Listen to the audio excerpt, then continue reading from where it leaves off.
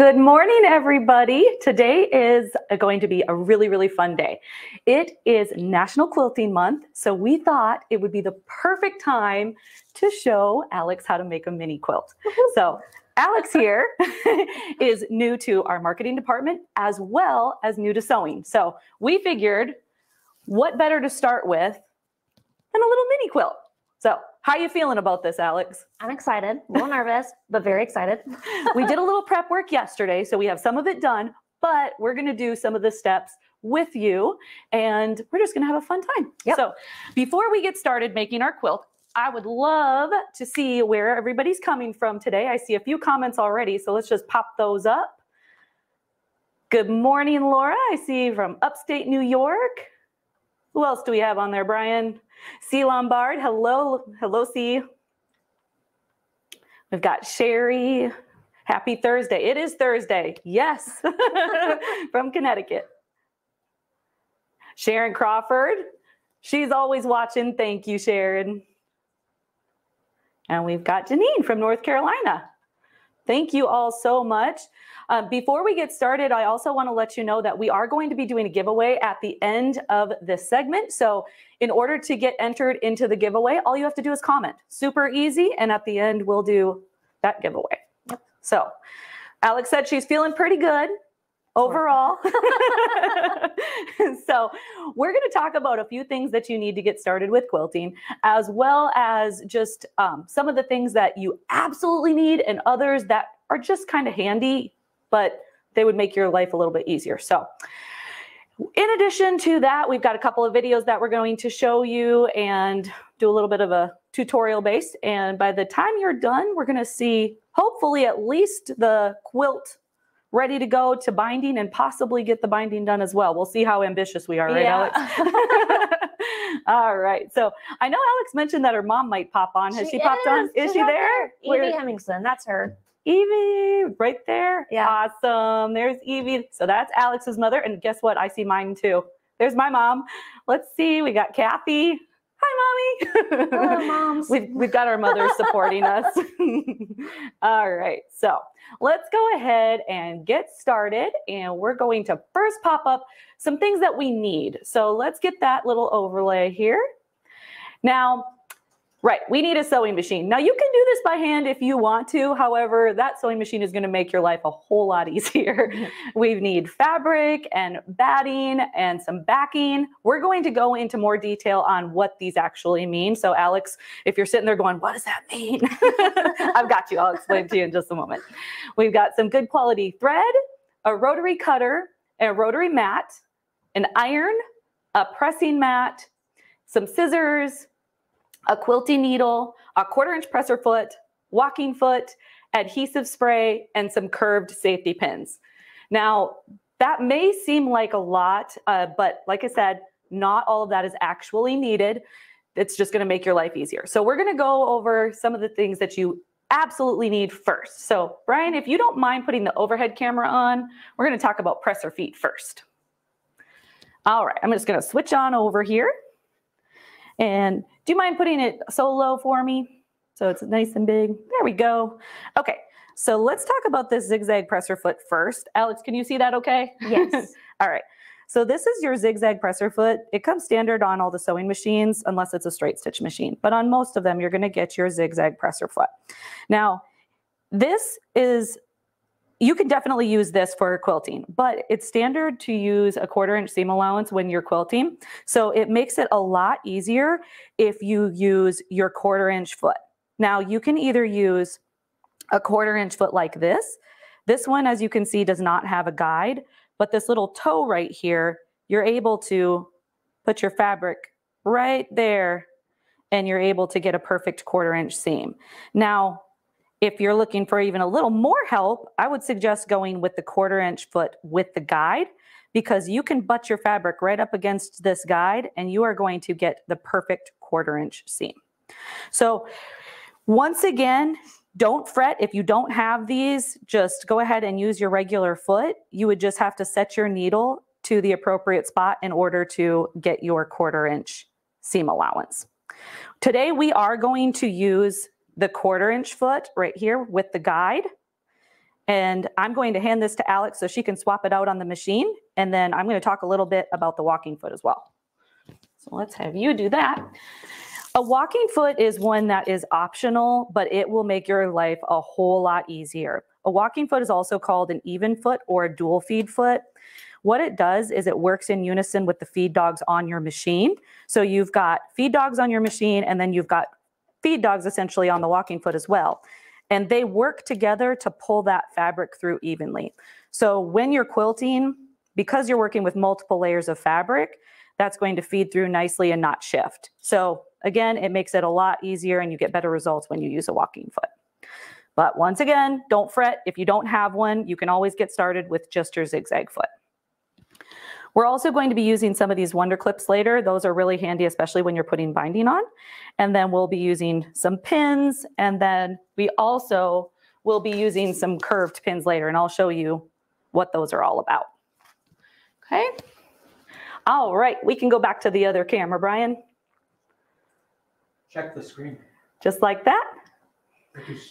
Kayla Quilts. Hello, Kayla. Hi, Kayla. Kayla is actually going to be joining our So Creative Live event coming up on April 4th through the 7th. She's going to be showing us how to do English paper piecing, which is going to be a really, really fun segment. So that's something that I haven't tried yet, and I'm really, really pumped to see how that goes. So let's go ahead and go to our step 2. Now with step 2, we're going to be cutting our fabric. You can use scissors. However, with quilting, you get a lot better results with using a rotary cutter and a rotary mat. If you don't feel comfortable cutting, you can always get pre-cuts like charm packs. That's totally fine as well. This right here, we've got some of the fat quarters. They measure 18 by 22 inches, so they're really convenient, especially if you're going to be making a mini quilt.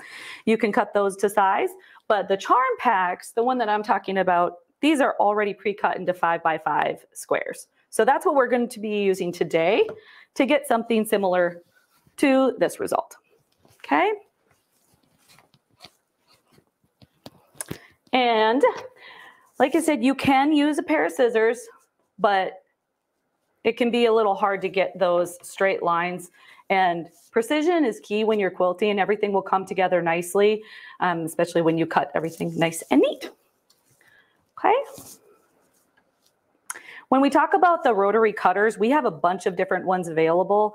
It's definitely a preference. I know some people really like the Quilter Select one because it's nice and heavy and feels good in your hand. We also have a lot of the Fiskars options or the Olfa. These are great.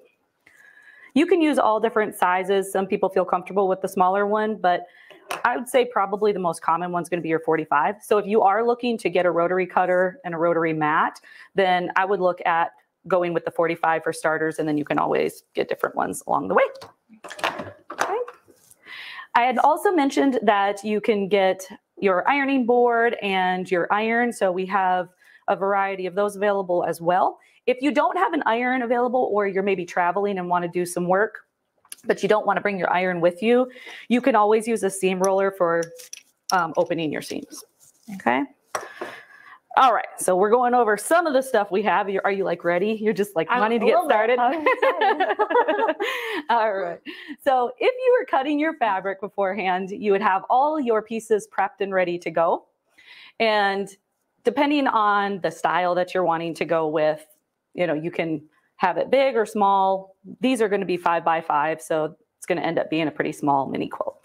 But the next part, we're going to talk about the arranging our fabric. So this one's easy. It's going to be just laying your squares out in a pattern and have fun with it. I did a little video here of Alex playing around with moving her fabric around and making the rows. And so I'm going to go ahead and share that with you. And Brian, do you want to go ahead and play that for me? Sure. Thank you. Here we go. Yeah, we were having fun. She went ahead and did all of the rows, and we'll talk a little bit more about putting everything together too. Love it. Heavily concentrating there. No audio. Like in the zone. Okay. So as you were seeing with her doing her sewing, when you're putting your quilt together, you put it together in rows and then you combine those rows. So I'm going to scooch over here really quickly. We can show what we have. You have, may I have you hold that corner for me? So she's already started her mini quilt. She's put together rows here, and then you place them right sides together. And so here to attach those rows. So if that makes sense, like that. Okay. So in order to create the rows, you take your squares, you're going to place them pretty side to pretty side. So you just place them like these. And then you are going to do a 1/4 inch seam allowance. And this is where that presser foot comes in really handy. So you get that perfect 1/4 inch seam. So since she's already started doing that, we're going to practice a little bit on these pieces. So we're going to do that next. And while she's getting that prepared, I'm going to see if we have some comments here. Love my Aliso iron. Aren't they the best? They're just such a cute little iron and comes with the handy dandy silicone resting plate. I love that. And it's actually the storage plate too, if you didn't know that. You can plop your iron right in there and then you can hang it. It's really convenient. We've got the big one too. Spectacular nails, Tricia. Thank you so much. You know what's really funny? I just realized it matches my shirt. That was not intentional at all, but I appreciate it. Thank you. Go girls. Go get them, Alex. Chelsea, she's ready to go. Chelsea. She's ready to go. Already set up. Perfect. So this 1/4 inch presser foot with the guide makes it so easy. She's just butting that fabric right up against the guide and going to town. See, she's already a pro. We were playing with it yesterday and she's like, this is going to really help me get familiar with my machine. I'm scared to break it. So scared. You won't break it. You won't break it. Okay, so I'm going to borrow that from you. So she just sewed her 1/4 inch seam allowance, and now we are going to take the next one, and we're going to take pretty side to pretty side, place those together, and she'll do the 1/4 inch seam allowance again. I'm not going to show you what I did. Here you go. Can you do that? Okay. There we go. So this is a great way to get comfortable with quilting where you're just doing small squares, making rows, and then putting those rows together. Now with getting that 1/4 inch seam allowance, you want to get as accurate as possible because when you put those rows together, it will come together nicely and you'll be nesting your seams, which we'll talk about in a little bit. When you're nesting your seams, everything comes together nice and even when everything is the appropriate seam allowance. What sewing machine is she using? Now this is the Baby Lock Verve. However, it's been discontinued, but there is a replacement. It's called the Aurora. It's a sewing and embroidery machine. So it's a nice combination machine. There we go.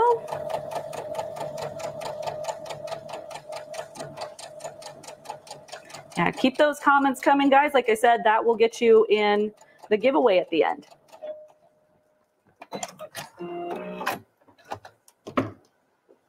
Okay, and perfect. Let's see. So this is what the row would look like. You would just continue to add as many squares as you want to have your width of your quilt, and then you would just make multiple rows, and then we'll add those together. So now, if you went ahead and made all your rows, I'm going to have Alex now connect her rows. So she did these 3. We are going to now connect this row to her quilt. Okay. So this is where Wonder Clips come in super, super handy. You can also use pins if you would like, but I find you get pretty good results with the Wonder Clips. And when I say nesting seams, I was trying to get a video of it really, really up close so you could see what I mean, but here's my little picture. I hope this explains, but you've got it where your fabric, your seam allowance, one is facing one way and the other is facing the other way, and you butt that fabric up against each other and it fits together almost like a puzzle. So what Alex is doing right now is the nesting the seams. Now I can't remember it. Am I doing it like this? Right. Okay. Yep. And before we actually move forward, I do want to mention that when you're pressing your seam allowances, you want to press you want to hold that side for me. There we go. One row all to one direction, and then the next one all the other direction. And then same thing. You're pointing this way. So we're going this way, this way, this way. And then that allows these seams to nest together because one seam allowance is faced one direction and the other one is faced the other. So when she places this together, it'll be opposite. Okay. And then we can clip. Nice and neat. Love the apron on the mannequin behind you. Thank you, Sherry. We actually have a YouTube video on that particular one. I did a tutorial. It is a wonderful, wonderful pattern. And Brian, if you don't mind throwing that link for that pattern in the comments, you could try it out there. It's a fun project. Very, very fun. Okay. We appreciate you all joining us on this Thursday. We are here in Tennessee. I think it's a little chilly. It was this morning. I don't know if it warmed up at all. Do you know? I think it's supposed to get in the 60s later today. That's my kind of weather. 60s to 65. As soon as it starts getting like 80, I'm like,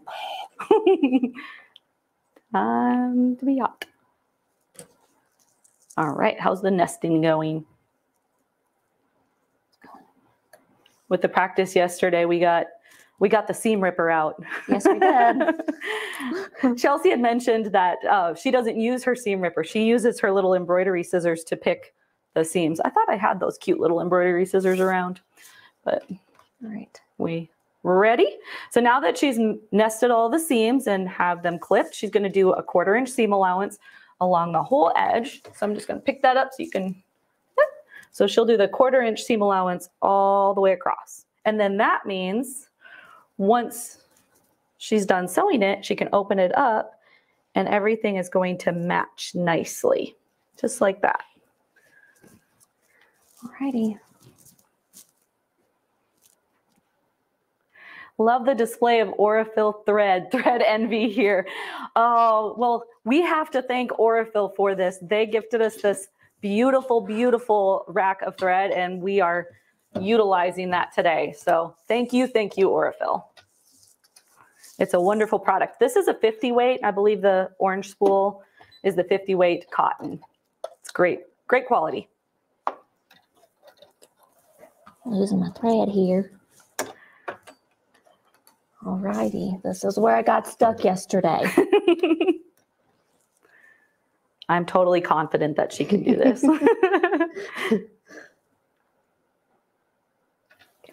I'm just going to put my name on the stork scissors in your studio. They're mine.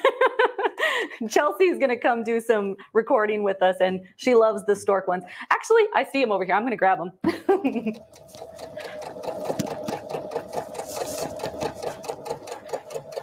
Chelsea, I'll put your name on them. They're super cute.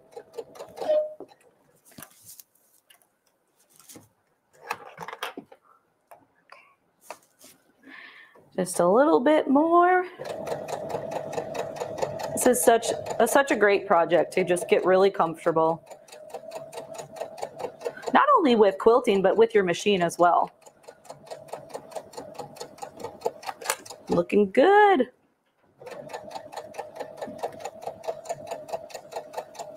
And after we have this live, we'll go ahead and share this information too on our website. And we'll do a blog about it too. So keep an eye out for that in the coming weeks. Got all these little overlays with steps, so you can always go back and re-watch this and be able to make your own mini quilt. Karen Miller from Oroville is joining us for Sew Creative Live on April 4th to talk about doing free motion quilting. She sure is. So we actually have quite a few fun guests for Sew Creative Live. We're going to talk about that at the end today, but since we're already talking about it, let's get right into it because it's going to be a really fun event. So if you're wondering what Sew Creative Live is, it's a virtual sewing event, and we are inviting a bunch of guests. They're coming to do like machine demonstrations and sewing techniques. We're going to be doing a bunch of giveaways.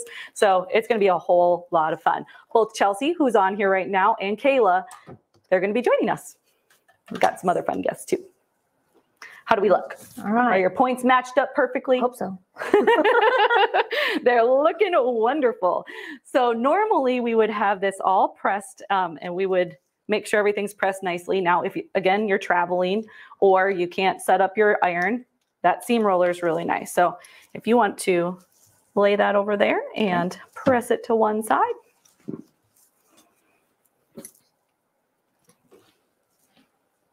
Which side am I going? This side? Yeah. I think it's that side. Yep. Just make sure you can put a little pressure on it. Yeah, it's a great alternative. And while she's doing that, I was going to share this video of her pressing the rows. I'm going to add that quickly. Here we go. She's having fun yesterday. Oh, it was a good time. Using a very modernized iron. That thing's fancy. Yeah, that's the Laura Star. It is a wonderful piece. We recently became a dealer for it, so you'll see it on our website soon. Oh, I see some comments. Let's go in there while you're pressing. The seam roller Alex is using. Thank you, Rachel. I appreciate you sharing that. Awesome. Kayla said she's excited for Sew Creative Live. We're excited to have you, Kayla. Funny thing, I actually just got a little kit for English paper piecing, so I'm hoping to give it a try. You're going to encourage me to do it. We looking good? Yeah. All right. So what Alex created here is her topper. So this is going to be the top of her quilt. So what is a quilt, right? A quilt is going to be made up of 3 pieces. You've got your topper, which you just made, and then we've got your backing and your batting. And so I'm going to grab that if you want to hold that up.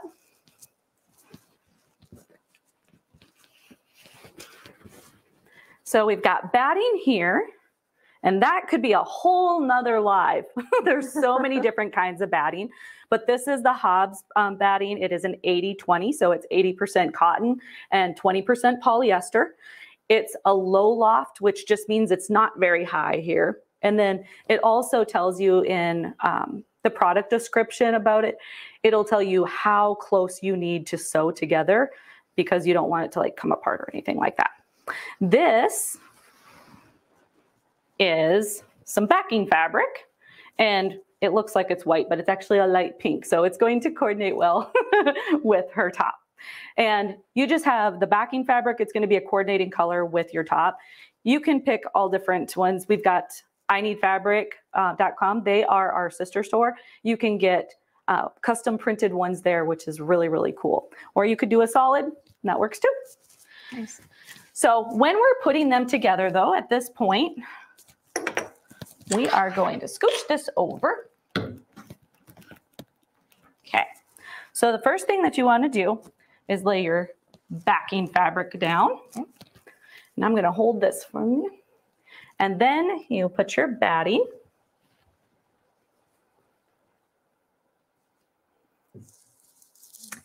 And then your top. There you go. Now this is called a quilt sandwich. I think that's a funny term, but it makes sense. You've got your 2 pieces of bread, your topper and your backing, and your batting is going to be your sandwich. I like that. It's the meat of the sandwich, right? Oh, okay. And let me go ahead and pull this up here. You've got the quilt sandwich, so you can see that later. Okay. The next thing that we're going to do is pin or baste. So there are different ways that you can do this. You can use an adhesive spray. That works really well, but in my opinion, it's a little messy and you really need a very well ventilated area. But you can also use curved safety pins. So that's what we're going to do today. We are going to use the curved safety pins. Give you that. And just talking about the adhesive spray, we do have the quilt basting spray here. And then we also have the Sulky KK2000. And you literally just do like a light mist. Just for the purpose of demonstration, I do want to show you when you are using these, it's easiest to do it like in half. So let's say you're going to be doing this half. We're going to fold it back and then fold the backing or the batting, excuse me. And you would do a light mist and then you would place your batting back just like that. And then take your basting spray, do another light spray, and then fold this and even everything out nicely. Once you've completed one side, then you'd go ahead and do the other. So you would just fold this back, fold this one back, light spray, pop it down, light spray, and then place that on top, just like that.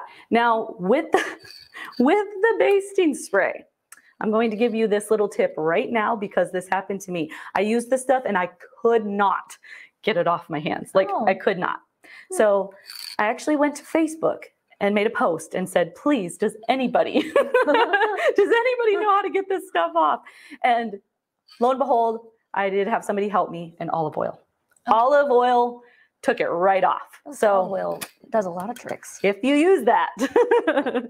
So in this particular case, we are going to go ahead and use the curved pins. And they are exactly what they sound like. Brian, would you mind doing the overhead pin, or the overhead pin, excuse me, the overhead camera, and I'm going to show a close-up of these pins. Here we go. There we go. They are curved just like that. So what that does, it makes it easy to pick up your fabric. And that curve makes it easy that you're not trying to have a hard time working your way through. Gotcha. There we go. I think I need another cup of coffee. There we go. All right. So this is, people have differing opinions on how close you need to pin. I usually like to do every block. It's probably a little excessive, but that's my preference. Kayla, Chelsea, do you have a preference? I hope I got all 3 layers. Make sure we have them. Yeah, and when doing your backing and your batting, you want to have at least a couple of inches extra around the whole quilt top. This, we have a little extra room, but personally, I don't mind laying everything on top and then getting it pinned and then trimming, just so I know I won't be short. So either way is fine as long as you have extra around all the way around. I see now what that one girl meant at QuiltCon with the quick clips. It was for this. There you go. To use that for. There you go.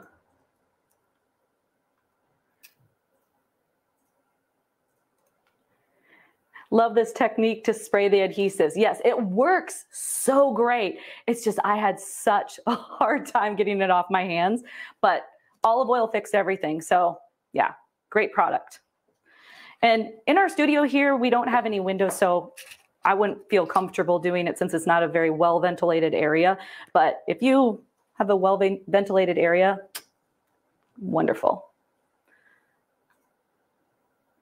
Yeah, we're going to just put that on there. Olive oil. I even tried lemon oil. Because lemon oil, if you ever have like sticky on jars or anything like that, like when you remove the sticker and it's just all gunky, lemon oil works really, really well. I got sidetracked. So far, so good. And while she's putting the pins on here, let's talk a little bit about quilting the top. So when you're quilting, I should say time to quilt. When you're quilting, you can do this several different ways. You can use a technique of using like painter's tape. So you can put the tape across, and I'll show you that in just a moment, and then just sew right next to it. That way you don't have to mark any lines. You can also use the walking foot with a guide bar, and you can also use a stitch and a ditch foot. So you can actually sew right between the seams so you don't see your stitches. So we'll talk about all three of those as soon as we're done clipping everything.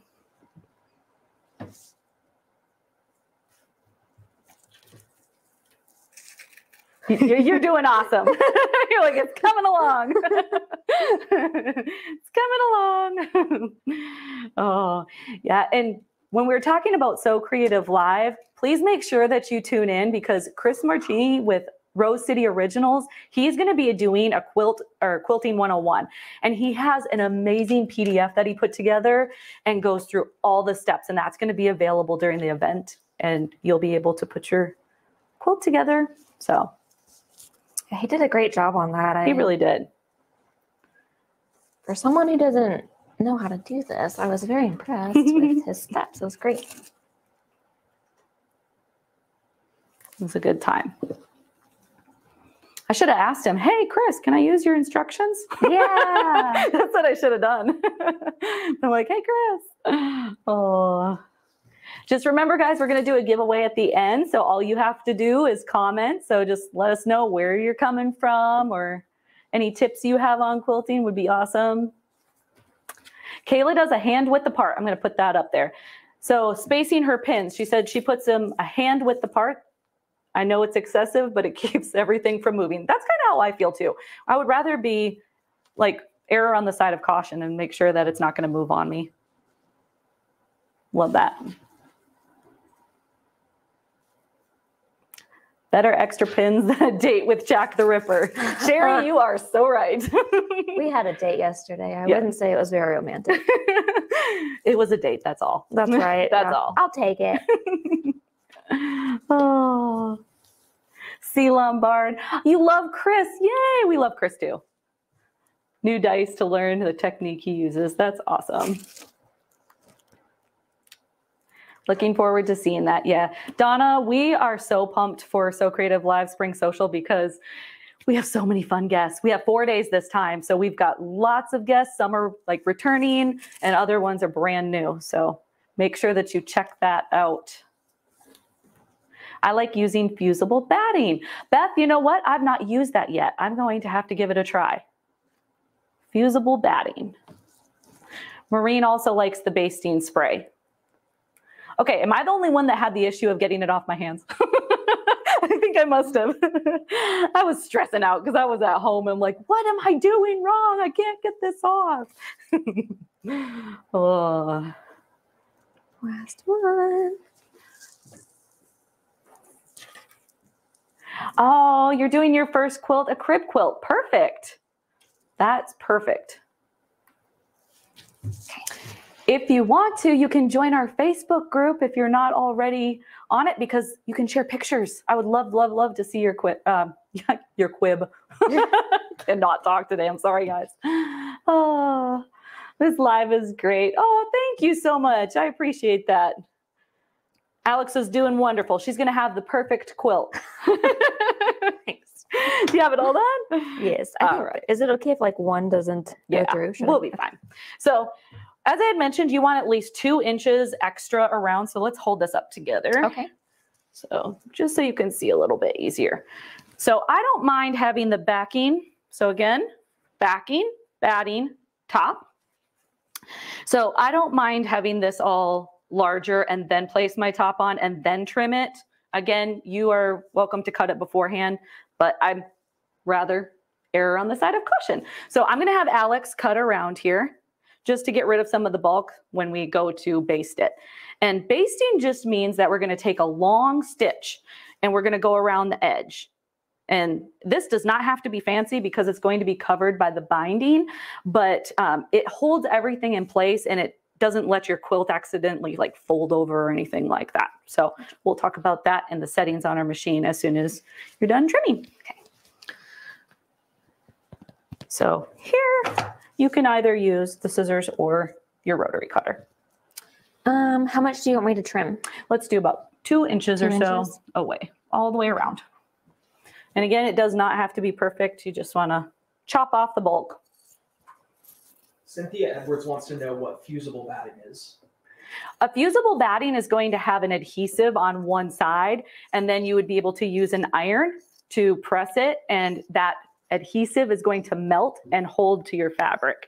So I'm so sorry, I don't recall the name of the person that just made that comment. Oh, Beth. Thank you, Beth.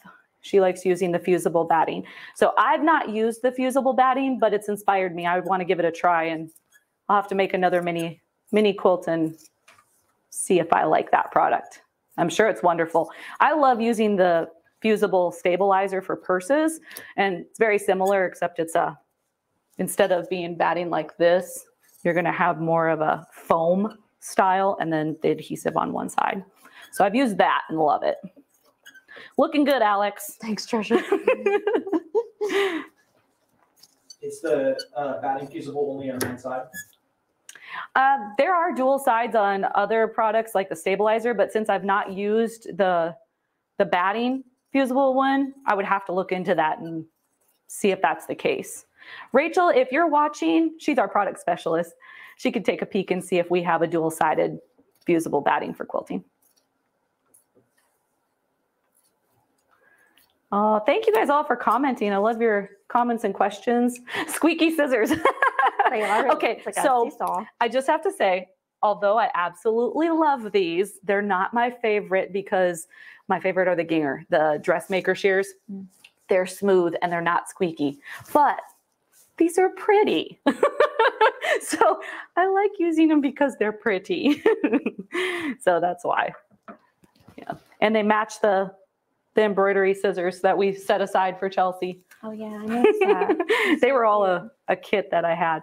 Little tweezers, the scissors. Yeah, they're pretty fun. Okay, so now I'm gonna just lift this up again. So we're at the point, can you hold that corner? Yes. So we're at the point that we're going to actually quilt the quilt, right? So I had mentioned that we can do like straight line sewing. You can also use a stitch and a ditch foot to actually stitch within the seam, or you can use that walking foot. So again, the walking foot is super, super handy to help avoid shifting. Now, you put the pins in here, right? So that's going to help you not shift around, but I think we should go ahead and change it out for the walking foot. I think that sounds great. Does that sound like a good idea? Okay. Myself. We're going to do it. And I'm actually going to help you on this one because we've not played around with the walking foot much. Do you want to go to the overhead cam, Brian?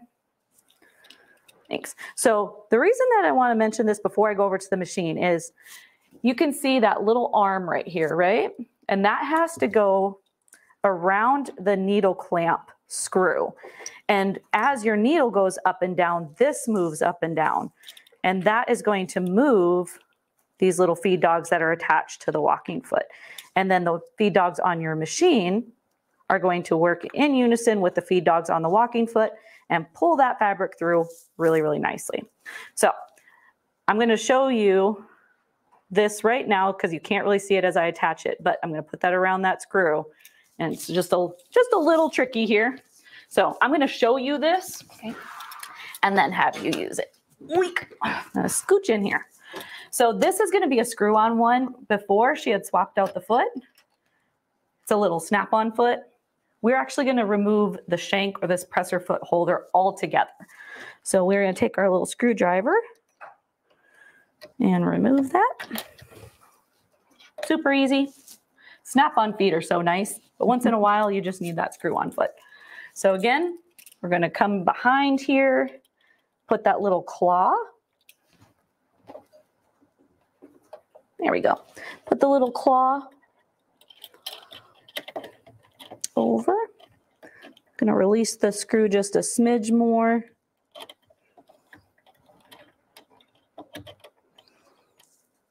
And this is a lot easier than I'm making it look.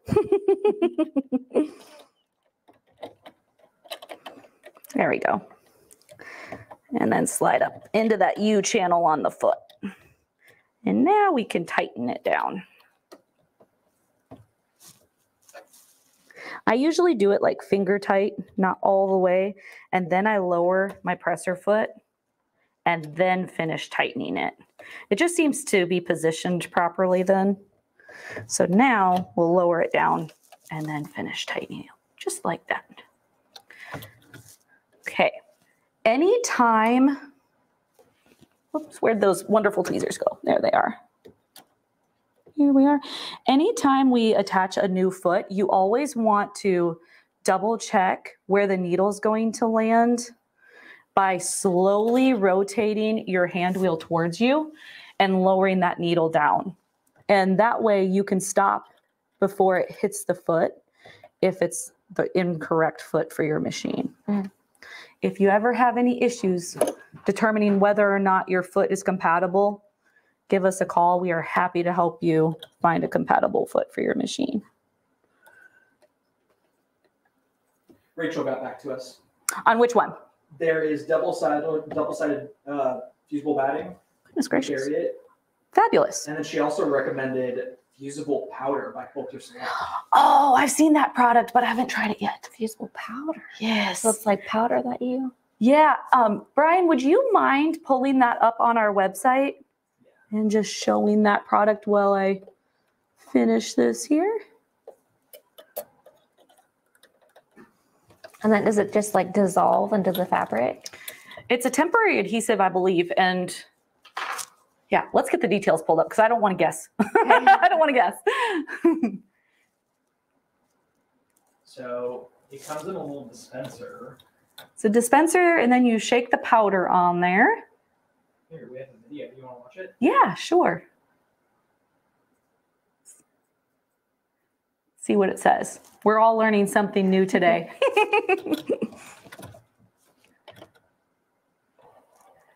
I don't think you can hear it, but they can. Okay, perfect.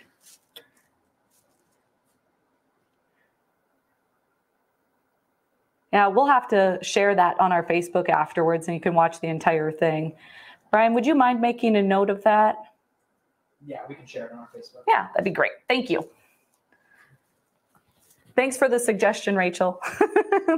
Okay, so now we've swapped out for the walking foot. And again, anytime you swap out a foot, you always want to lower your needle and make sure that it does not hit the presser foot. So we are okay. And also anytime you switch, I always like to take a piece of scrap fabric and just run it through, make sure everything is working properly before you move on to your actual project, right? Okay, so I'm gonna have you scooch over here. Okay. And we're gonna do a little test sewing with the walking foot. A couple of things about a walking foot, you don't want to sew at a fast pace. Make sure that you turn it down to either, actually probably between slow and medium, and that's going to work well. Oh. And don't you love a machine that tells you what to do? Yeah, that was nice. So lower your presser foot. I see why it's called a walking foot. Yep. So now it's just going to do the work for you. You just have to nicely guide it. And I think we'll be okay to turn it up just a smidge more.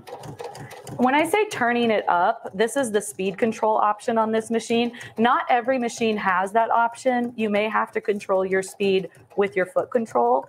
But with the speed control on the machine, you can put it to a specific setting and then you can hit your foot control all the way down. You don't have to worry about going too fast. It's only going to go as fast as you set it. Very nice. Okay. Our stitches look pretty. They look pretty. All right, may I see here? Okay, and you know, this is something I forgot to mention. So before, when we were doing this, we lowered the stitch length on the piecing to a 2. So at this point now, we can actually bump it up to about a 2.5. And so if you want to change the setting on your machine, we're going to do that. So when you're using the short stitch length to put your pieces together, that's beneficial because you're going to have those nice short stitches so it doesn't come apart easily. And then when you're doing the bigger, I was like, what do we do? I was like, what do we do? The bigger stuff, then it's okay to do like a 2.5 for your stitch length. You want me to make another one? Sure. Okay, we'll test it out. It's not going to hurt anything if you did the shorter stitch length, but Don't run away from me. It's running away. It is. Running away. Can we get an explanation of the difference between a walking foot and a stitch and a ditch foot? Wonderful. So I could definitely help you with that. While she's doing that test run, Brian, do you mind swapping over to the overhead camera? I actually did grab a stitch and a ditch foot. Let me see if I can make a pretend thing here. Let me grab a couple of things. So let's say, I'm going to do it this way. I'll show you this here in a second. I'm going to use my binding example. So let's just say we were putting our pieces together and we did our 1/4 inch seam allowance. And then this is our piece, right? And here's our seam on the top of our quilt. So that is this right here where the two fabrics come together. With a stitch and a ditch foot, you have this great little guide right in the middle. So it's going to be in line with your needle. And then when you're sewing, and you're quilting, I should say, because you're going to be quilting your top, you're going to put that guide in your seam, and then you're going to sew. That needle's going to come down right on that seam line. So it's essentially hiding it within the seam. That's your stitch and a ditch foot. The walking foot, as I mentioned, that is intended to help you avoid shifting. So it's going to have the feed dogs on the walking foot, and then it works in unison with the feed dogs on the machine. Just like that. Okay. We can switch back to the other one. Thank you, Brian. All right. Do we look pretty? Looks pretty. Okay. So we were talking about a few things that you can do for your quilting. So one option is going to be quilter's tape. This is if you really, really don't want to draw any lines or anything like that. You just want something to follow. You could place your piece of tape. Let's just grab a piece like this. And we could place it wherever we wanted to go. Let's say it was diagonal. We could go from these points on our squares and make sure it's all lined up just like this. And we would be able to bring it to the sewing machine and sew directly next to it. And then you have a guide. You don't have to worry about drawing anything, right? Very easy. You can also reuse the tape. So after you've done a line, you can pull this off and then go to your other points and be like, I'm going to come through that intersection. Place the tape there and sew along that way. If you're looking to do it really simple, you could swap out for that stitch and a ditch foot. And I'm just going to set that tape so we can reuse it. You could swap it out for the stitch and a ditch foot. Let me have you hold that side. And then you could put the guide right in the seam and follow along here. And then you wouldn't be able to see the stitches on the top. Now, it depends on the look you're going for, right? You might want to see the stitches come across diagonally, or you may want to do like little stitches too, just straight line stitching. So you can just have a lot of fun with it. It's really preference. So Alex, what's your preference? What would you like to do? I'm feeling a little quirky. Let's do a diagonal. Okay, let's go ahead and do it. I like that. So we're not going to swap it out for the stitch and a ditch foot. We are going to leave the walking foot on because then it's going to help avoid that shifting. And I am going to have you place some tape. Okay. We're going to make it nice and easy.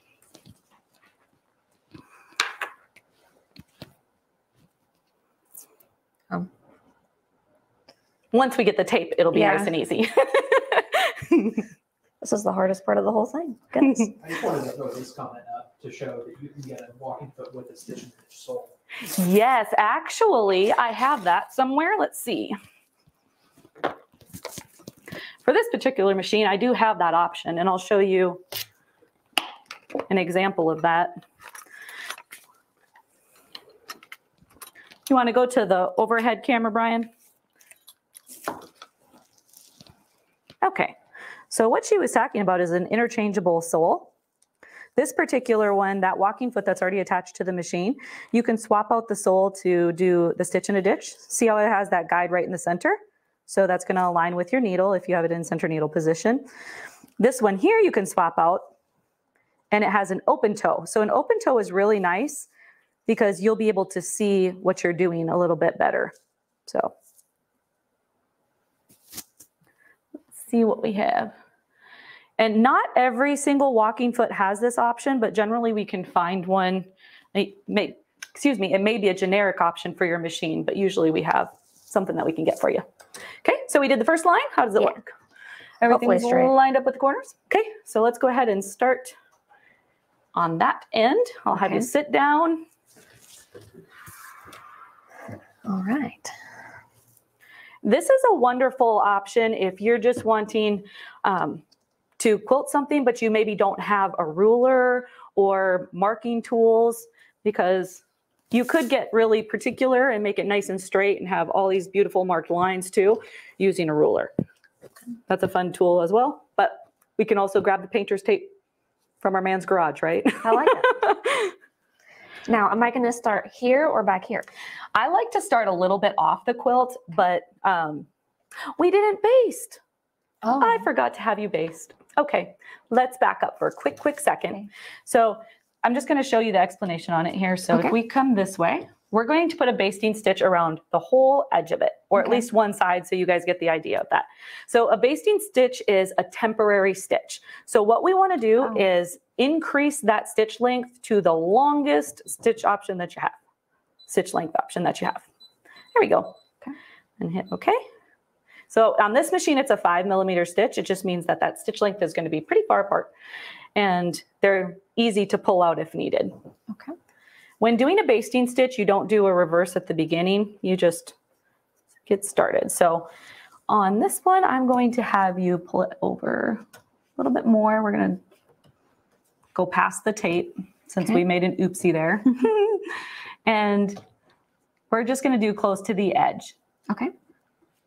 This is going to be hidden within the binding. So as long as it's close to the edge, you don't have to be too particular. It doesn't have to be a specific distance away, but you can just tack it down essentially. I'm just going to have you do the one side for now. Okay. And remember, just let the machine do the work for you. And good. And then just stop for a second. If you need to stop, there's nothing wrong with that. Just straighten your fabric out a little bit and kind of hold it right there. There you go. And guide it with your left hand. Perfect. And let the machine do the work.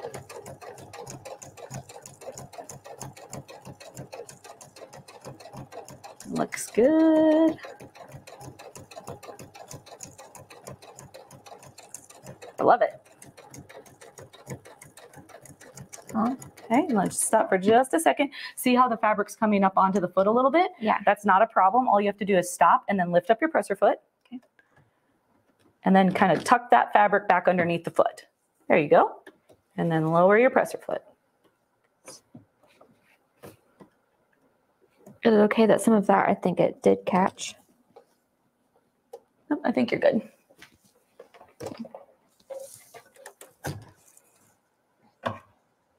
We're just going to baste the one side. Now, normally you would baste all the way around. Oh, we're losing track a little bit, so you still want to be just on the edge. How do I get back over there? Yep, just kind of move your quilt just a smidge that way, and it'll bring you back over this direction. Okay. There you go.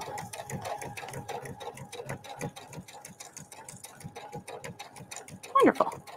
Okay. And cut it? Yep. Perfect. Oh. A little wonky. Almost perfect. It's okay. It's okay. That's right. Okay. So all that's doing is tacking it into place. So then when she's quilting, it's not going to catch. That's the purpose. Okay. So now we are going to follow that piece of tape and make it all pretty. I'm glad that we practiced with it. Yeah, right?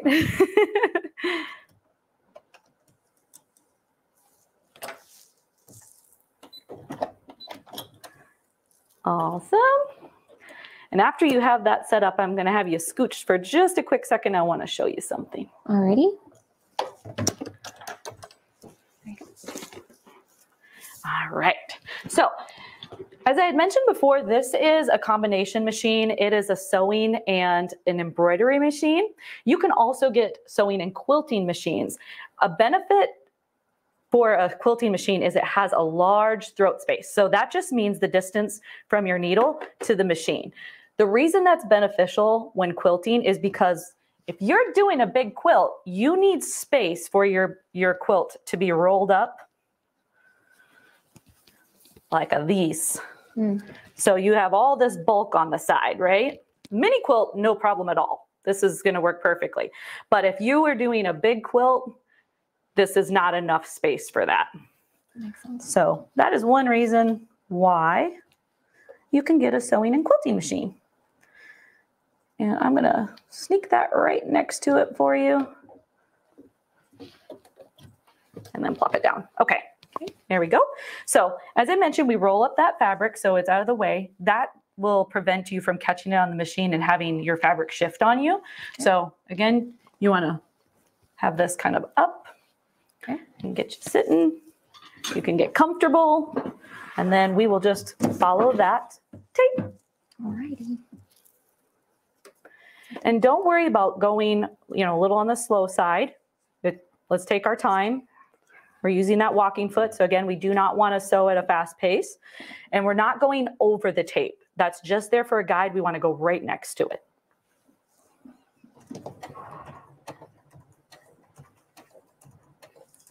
Looks good. All right, let's take a look and see if we have some questions while you're sewing.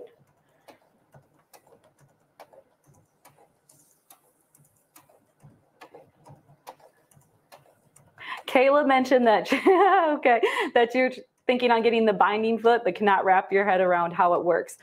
We're going to go over that foot. I do not have one in the studio, but I'll make a note to do a little video on it because it's really, really cool. Brian, do you mind making me a little note that we can do a video on the binding foot? Sure. Thank you. I'm going to want to take that safety pin out, right? Yes. Okay. Okay.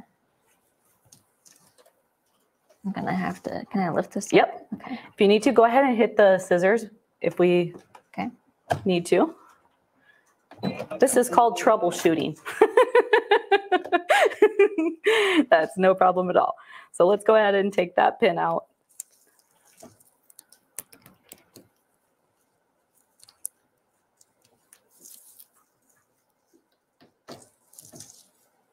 There we go.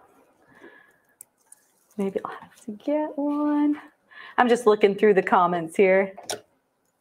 Pamela Tinkle, you just might be in the market for a new machine. Well, give us a call. We're happy to help. We'll figure out which one's best for you. She might want to wait till April. Yeah, Brian just mentioned you might want to wait till April. We have a ton of amazing deals coming during the So Creative Live. It's going to be a whole lot of fun. We've got Janome, Juki, Baby Lock. Yeah, it's going to be awesome. I'm all about, it's not going to be displayed this time on our So Creative Live, but I absolutely love my Janome Memorycraft 8200 QCP SE. It's a long name, but that's a quilting machine. It has an 11-inch throat space. Wonderful. And it has a 1-button needle plate changer. So you just hit the button, your needle plate pops off. No worrying about screws or anything. So it's really cool. We also have the Baby Lock Allegro, which is an awesome quilting machine. Looking good. So how do you like following the tape? I like it. You think that's a good one? Yeah, I'm trying to not sew the tape into it. Mm-hmm. But yeah, I think that's oh. We want to stop for just a quick second. Okay, I'm going to just place that on. Real life, people. There we go. The thread's just too excited. Me too. Me too. It's like, I'm Aurifil. I'm awesome.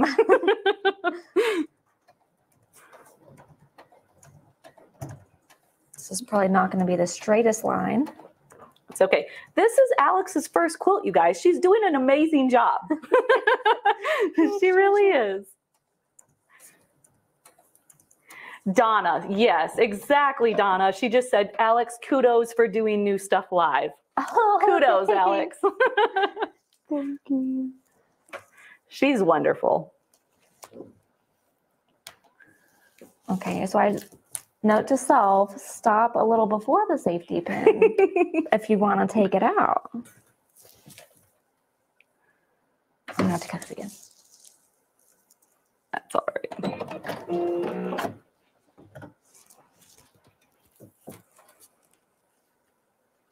If we do a tutorial on this, we'll have it laid out nicer for you.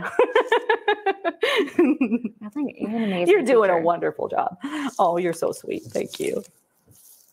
You're so sweet. Yeah, and I do have the overlays. I actually may put them up at the end and just put them individual 1, 2, I think it's through 10 or 11 steps.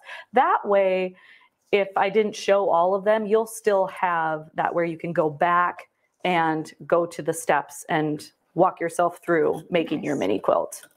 My intention was to share all of them.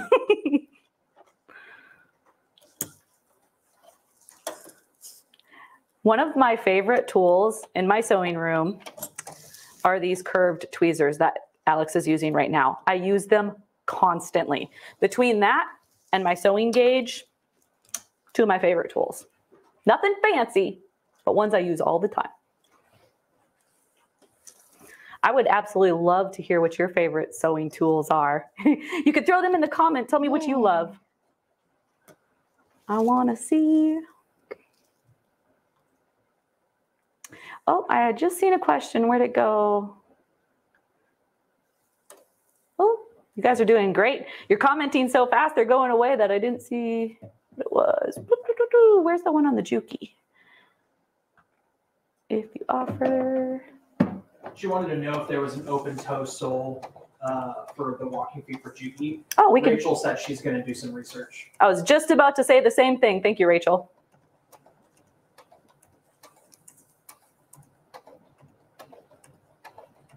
Oh, talking about the tape. Yes, that is just a painter's tape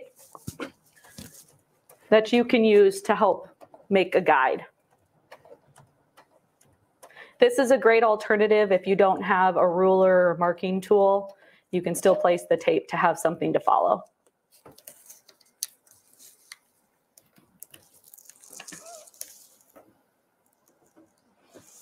Did it right this time. Figuring it out. Yeah, I should have explained that part a little bit more for you. Oh no.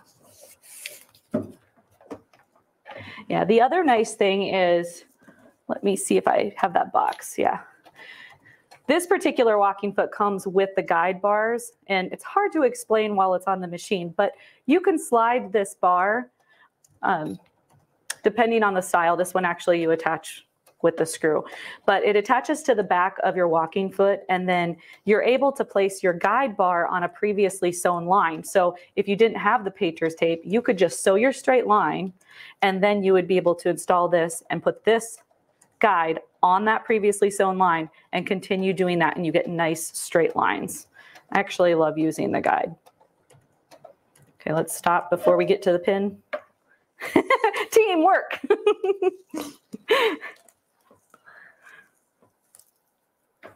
I don't know why, but this reminded me of the Titanic and yelling ice. Straight ahead. Brian's the one that's great with movie quotes. Is there anybody out there? Oh. I still think that Titanic is my second favorite movie of all time. Even if Chelsea doesn't. I was just going to say, Chelsea, how do you feel about that? She's not a fan. So you've heard me say Chelsea a couple of times. She's a great friend. She lives about an hour away. We met her through So Creative Live, actually. She had watched one of our original lives, and then she ended up coming to our store and getting a couple of machines. And from there, we struck a friendship, and she's filmed here with us. She's joining us for So Creative Live. We just love having her in our life. So she's probably out doing stuff now, but Chelsea, we love you. Alrighty. There we go. You did your first line of quilting. I did. Beautiful. So now you can reuse the tape. So as we have one here, let's see if we are right next to it, if any of it was stitched down. Okay, so we're gonna pull that off. Alex, it's beautiful. Oh, thanks, Tricia. It's beautiful. So there we go. We've got one line of stitching. Can you see that on camera? Isn't that cute? So now we can do that throughout. If you want to hold that up, yeah, I'll show you here. So we're going to place the tape now through these intersections. So she'll have that nice diagonal coming through this direction. Now you can do what you would, oops, I'm going to come this way. Can we scooch over just a smidge? That way it'll be on camera here. You can choose to do the diagonal just once through these intersections like this, or you can come back and do them this way. So you make a fun pattern, or you can come back through and use a stitch and a ditch and go within the seam. So you said you're feeling quirky, right? You're going to play around with it. Yeah. So we've got this diagonal. Do you want to go ahead and do it right here? Sure. Okay. Let's do that. I'll give you the tape. You can reuse that. And let's move the pins because they're right in the center. So let's scooch them to the side a little bit beforehand and that's a great idea. Save you some trouble. I like that.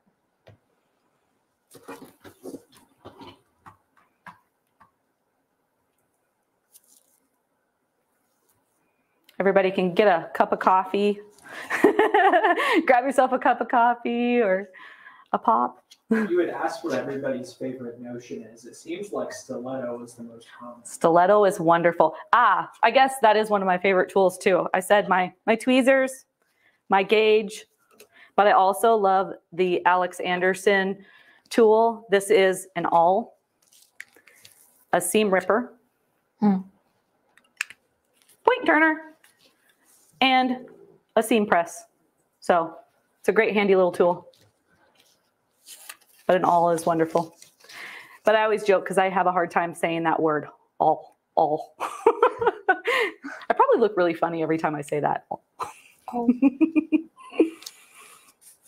Alrighty. Looks good. All right. She's a pro. She's ready to do another line. I'll start selling these on eBay. It's going to look beautiful. Oh, no, wait, that's not gonna. So you could roll it up and then start at the top and feed it under, or you can just move it under first and then roll it. Just watch out for those pins. Safety pins.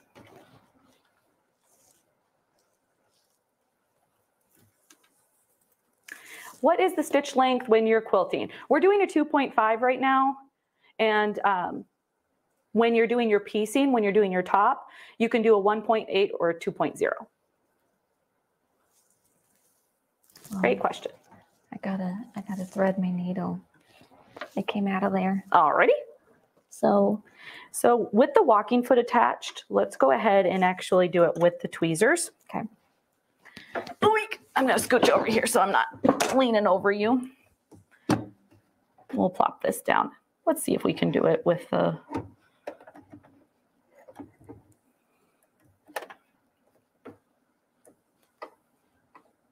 I can't see the cutter. Can you cut that off for me? Yes.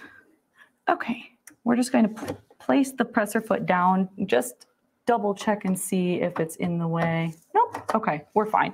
I was just wondering if the walking foot attached would be too much for it, but we're good. There you go. Nice. Thank you. You're welcome. And then you can place the presser foot up and feed that through.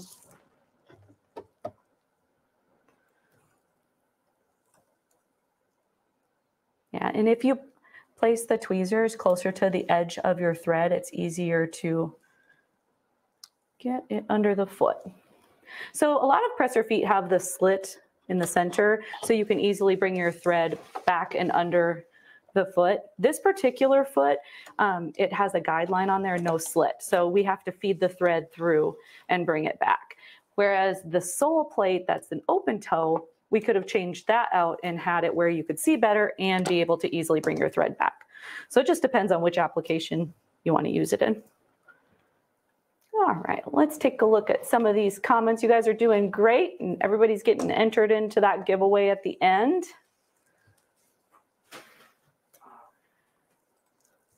Oh, you've got the Skyline S3. Those are wonderful machines. The S3, the S5, the S7, they're all great. Wonderful models. We have a ton of different presser feet for them too.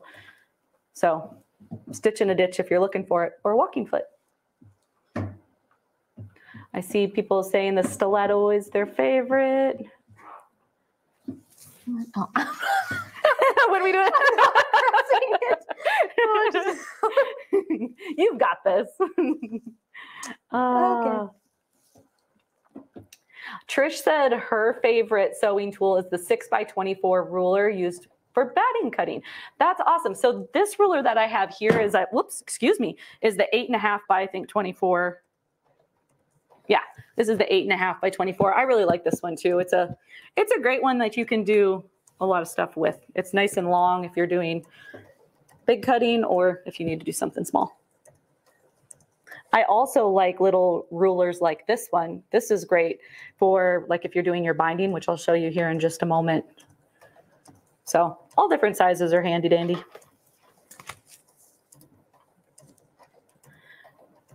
Ruler gauge, yes, that's a great tool. Racer Girl says a rotary cutter is her favorite. Rotary cutters are amazing. We have so many different sizes as well. This one is a 60. This one's a 45. Got this one here, that's a 45. And I think this one's the 18. We also have a 28. I like the 28. I use that one a lot at home. If I'm doing bag making, for some reason, I find it easier for me to use. We also have a new product, I believe it's by Creative Grids, where it's the 45 millimeter rotary cutter and a case. It's a really nice set too.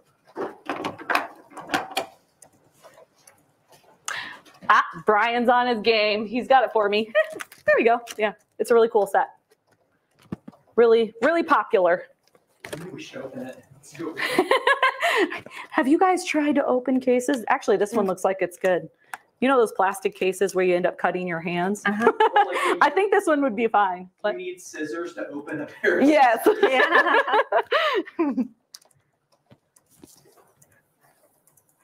Oh, you're doing great, Alex. Thanks, Tricia. This one went a little better. I like your idea of moving the safety pins. We're going to think through our steps, right?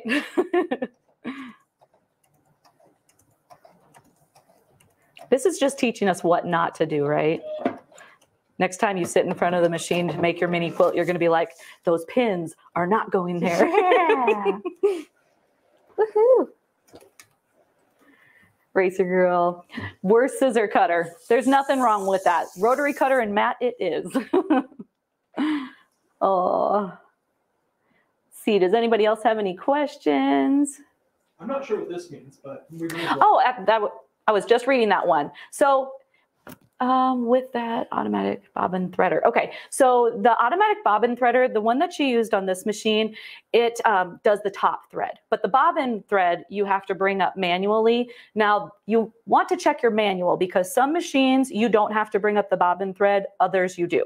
This particular machine, we do go ahead and bring up that bobbin thread and pull the top thread and the bobbin thread back and under, or I should say under the foot and back. I hope that answers that question. And Rachel just shared a link for the ruler I was holding up. Love that ruler. The Creative Grids with the case. Here we go.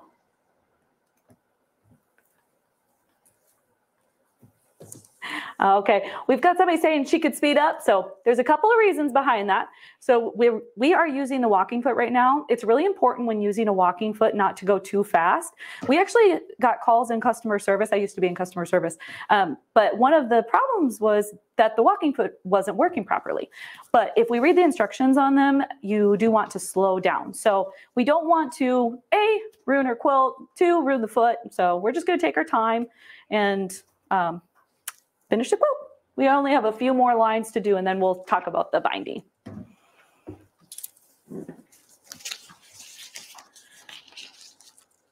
And we did some pre-made binding, so we'll speed it up once we get to that point. We like to say it's called a walking foot, not a running foot. That's great. Brian, was that you? I stole it from somebody else. That sounded like something Brian would say. I'm like, I love that. So walk, don't run. Exactly, Marcia.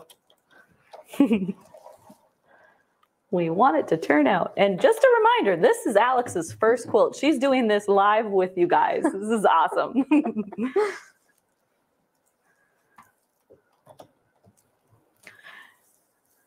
There you go. Pins are moved. You are good. It's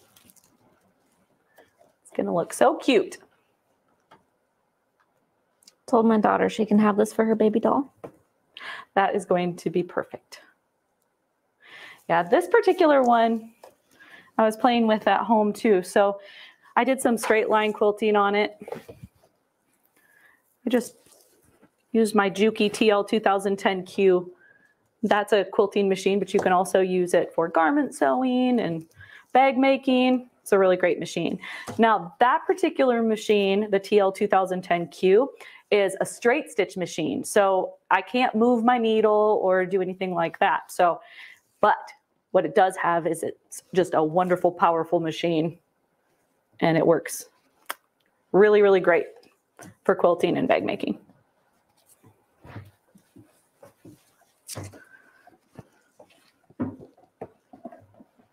And if you want to go ahead and switch to the overhead camera, Brian, while she's doing that, I'll talk about some needle options.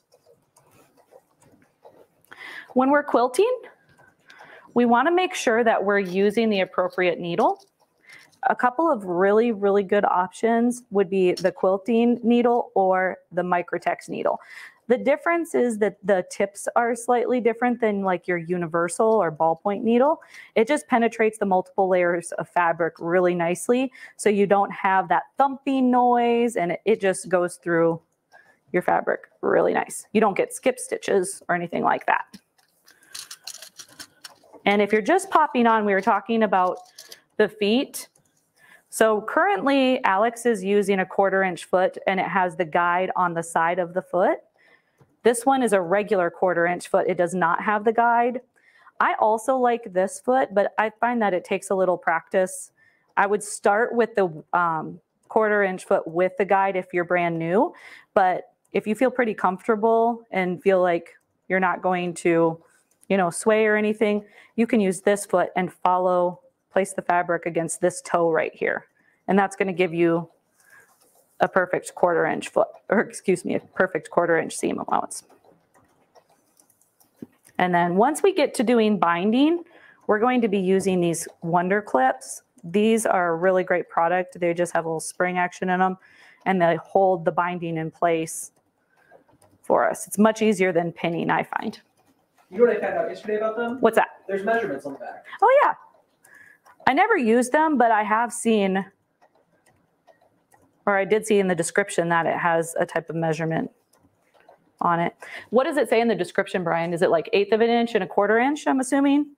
Or 1/4 inch? Let me pull it up. I saw it on TikTok. Somebody shared something about it. Yeah, they do have measurements.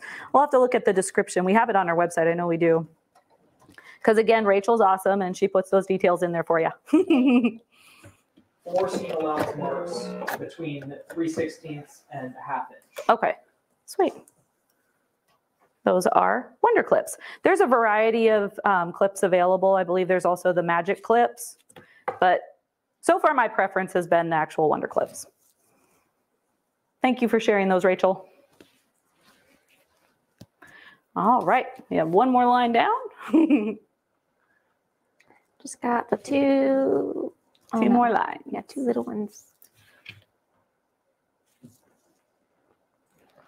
Let's see, Barbara, you said you love an iron that stays hot and small rulers. I like that. Somebody earlier said they love a seam gauge, which I know is like your favorite. Yes, I do love a good seam gauge. But this seam gauge right here, there's some fancy ones, but this particular one I absolutely love. It's got a little bit of flexibility to it. So I find that I'm constantly placing it on my project and kind of almost pushing it and making sure that my measurement is correct. So I love this thing. There's also one that's a harder, like an acrylic that doesn't bend, but I like the flexibility of this particular one.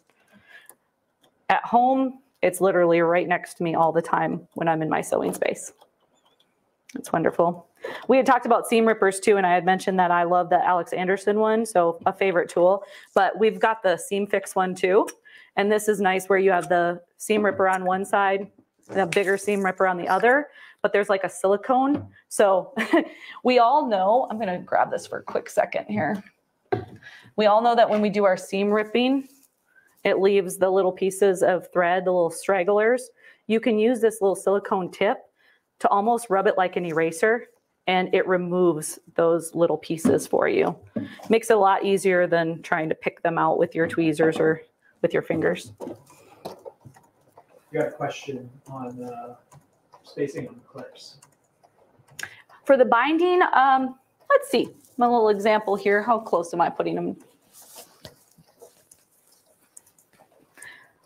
I'd say I probably do about every 3 to 4 inches. So when we get to the binding, I'll show you that, and then we can see the differences, but I would say about 3 to 4 inches.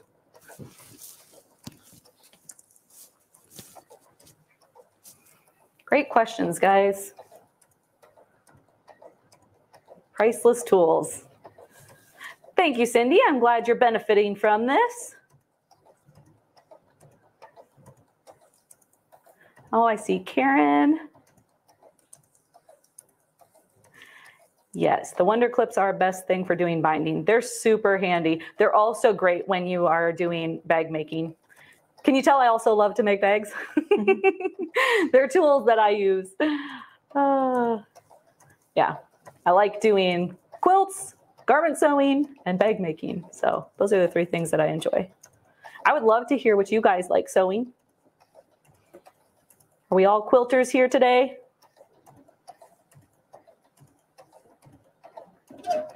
Looks so good. I'm glad that you're doing the diagonal lines across instead of hiding them in with the stitch knit itch.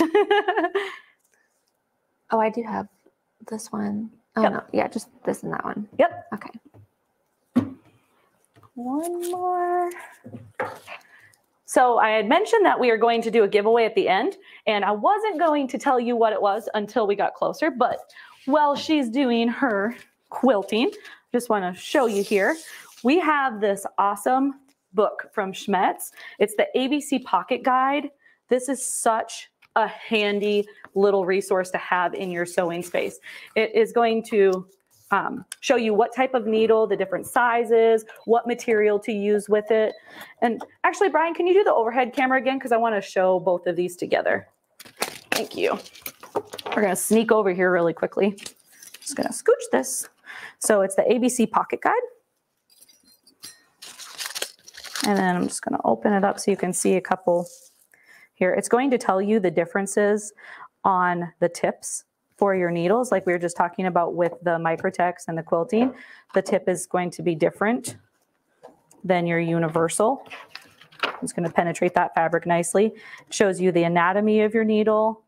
I love this little picture because it shows you for the eye of your needle what it normally looks like, and then how the embroidery needle's eye is bigger and then the metallic is longer. And we were just talking about this the other day, that people get really frustrated when they're using a metallic thread because it breaks all the time. It's super important that you use the correct needle because you need that longer eye so there's no friction, and then it won't break. So super handy. And then here's another example. All the details. And then at the back, it shows you what type of fabric. You can choose your fabric, and then it'll tell you what type of needle and what size. It's a great resource. And then here, we're also going to give away the quilting pack here. So you get a luggage tag, which is super cute. That has the color code chart for the Schmetz needles. And then you get these 5 packs of needles that are all wonderful for quilting. So you've got your universal needle just to, for your standard. Jeans and denim, that will also work well if you're working with a really thick quilt and you need something a little bit more substantial. Top stitch needle, and as I mentioned before, the quilting and the Microtex. So I hope you enjoy this little gift. And this one values at $30.99. You can go ahead and put it back, Brian. Thank you. So keep on commenting and we will select a winner of this great bundle at the end. We can all use needles, right? You're doing such a great job, Alex. Oh, thanks, Tricia. So are you. Thanks. Love it. Coming through. All right, let's take a look and see if there are any questions. I know I had mentioned it before, but for those of you that are just popping on, we are going to be doing Sew Creative Live Spring Social, which is a virtual sewing event, and that's going to be April 4th through the 7th. And Chris Marchini is going to be doing a Quilting 101, and I am so pumped for his segment too. So I got a reply this morning from him. You did? It's Marchini. We've been pronouncing his last name wrong. It's Marchini? Yes. Okay. I am sorry, Chris. I'm so sorry. Okay, Chris Marchini. Oh, I'm glad that we checked with him because now I feel bad that we were saying it wrong. Janine, love needles. Yes, we all love those needles. It is amazing how much better results you get when you're using the proper needle. If you follow our TikTok, I shared one a while back where I was like, I'm just going to do a really quick project. And I didn't want to change my needle. I was using a faux leather and I had a universal needle in my machine. And I'm like, this is a really, really quick project. I'm just going to leave my universal needle in. Yeah, don't do that because I didn't change it out and I snapped my needle and that's scary. So make sure you use the right one. I do not like that feeling at all. You've not encountered that yet. Hopefully you don't. If you want to throw it in the comments, guys, let me know if you've broken your needle because it's pretty scary. Am I going to do this little corner too, right there? Let's see. On the diagonal? Yes, you will. Okay. So that'll be my last one. Wonderful. I love this, Sherry. She said, the right tools make the job easy. You are correct. That's a good slogan. We're gonna make a Facebook post on that, right? Yeah. You're like, it's going on a post. Alex has been doing a lot of our posts lately. So if you follow us on our Facebook or Instagram, she'll be making those cute posts. All right, I think you've got it. Awesome. Last tiny little block. We've got a question right here. All righty.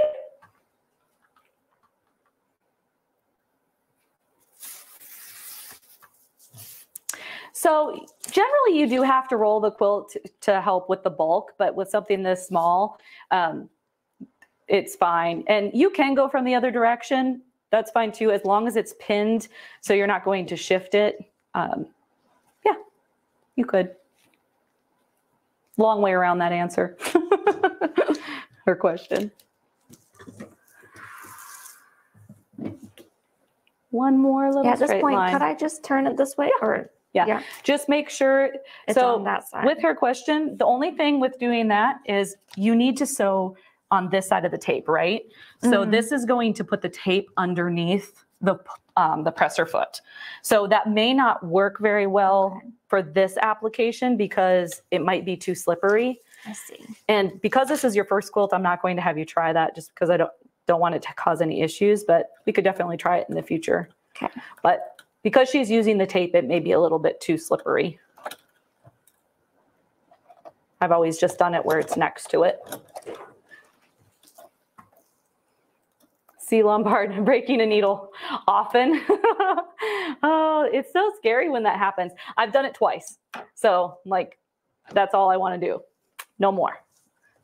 The first time I did it, I broke it on a twin needle because yay me, I did not change out my needle plate. I left my straight stitch needle plate in and I put a twin needle in. That's not going to work. So just make sure that you do switch it out for the appropriate plate. And then the other time was with my leather needle when I should have switched it out to the leather needle and I didn't.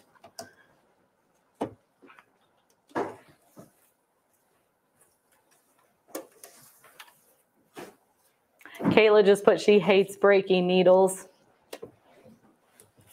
Always when I'm trying to carefully sew over a pin. Yeah, you might do that with your English paper piecing. I'm interested on that. But like, I try not to sew over pins. Like, the only time I do is if it's literally an accident because I'm so scared to break my needle.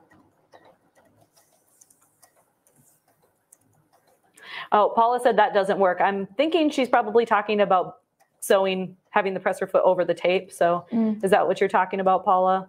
Thank you for confirming if that's the case, because I think it would just be too slippery. Virginia wants to know if you could just put the tape on the other side. I think that, well, we could probably do that, but it'd take a little thought before we do it, right? Oh, here's a good question that I know you're going to want to answer. What's the benefit of using a straight stitch plate? Okay, I love using a straight stitch plate, even though I can't say it. But so the straight stitch plate has a smaller hole where the needle goes down into your machine, and it doesn't have the wide opening like you would normally see if like you're going to do a zigzag stitch. The straight stitch only has that little hole just large enough for the needle, so your fabric doesn't get sucked into the plate. Have you ever had that happen where it's like a lighter fabric and it just gets sucked in and then you ruin the corner of your fabric? It's really frustrating. It's also actually great to use when you're quilting, because oftentimes when you're piecing, you have to start right at the edge, and you don't want that piece of your quilt to get stuck or sucked in. And then also, if you pair it with a straight stitch foot, the bottom of a straight stitch foot is flat, so it makes more contact with your feed dogs, and you just get a really nice stitch. Can you tell I get excited about a straight stitch plate? I like it. I love them. I actually use mine quite often and just neglect doing a zigzag stitch. I just go straight stitch quite a bit. So we'll talk about that more later. But great question. She just put, that's why I never use a straight plate for breaking it. Yeah, we just have to be a little mindful. You got to think that through, right? But anytime you swap your plate too, I do like to still use my hand wheel and rotate it towards me really slowly. Make sure my needle is in the proper position. If you're using a straight stitch machine, it doesn't change position ever, so you're fine that way. But if you have a machine that is capable of doing both straight stitch and zigzag, you just want to make sure that your needle's coming down in the appropriate spot. Do we have a beginner's quilting class online? Oh, let's see. English paper piecing is by hand. Foundation paper piecing is machine. See, Kayla, this is why I'm so excited about your class. That's a great explanation. English paper piecing. Yeah, and she's going to be showing us English paper piecing during the Sew Creative Live. Do you have a beginner's class online? I'm super glad that you've asked this, Sharon. This is actually on our list to make tutorials for. So we currently have the beginner's guide to sewing, beginner's guide to serging, beginner's guide to embroidery, and I've got it on our list to do beginner's guide to quilting. So if you guys are interested in that, I would love a comment, yay, do it, to encourage us to get the ball rolling on that. Did we make it? Yeah. Awesome. Okay, sweet. So we're going to hold it up and show you our beautiful quilting. There we go. You can kind of see that in through. Isn't that beautiful? Awesome. Okay, so now we did baste the one side, and we're going to go ahead and baste around the other sides, and then we're going to trim it. Okay, so let's go ahead and put that under, and I will have you. Can't do that. I've got tape on my foot. I need to get back my little bobbin thread again.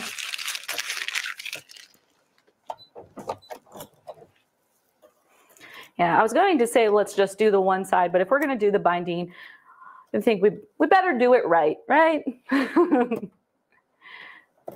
Yes. All right, guys. Thank you. Yeah, we've got yes, do it. Nice. Please do it. All right, guys.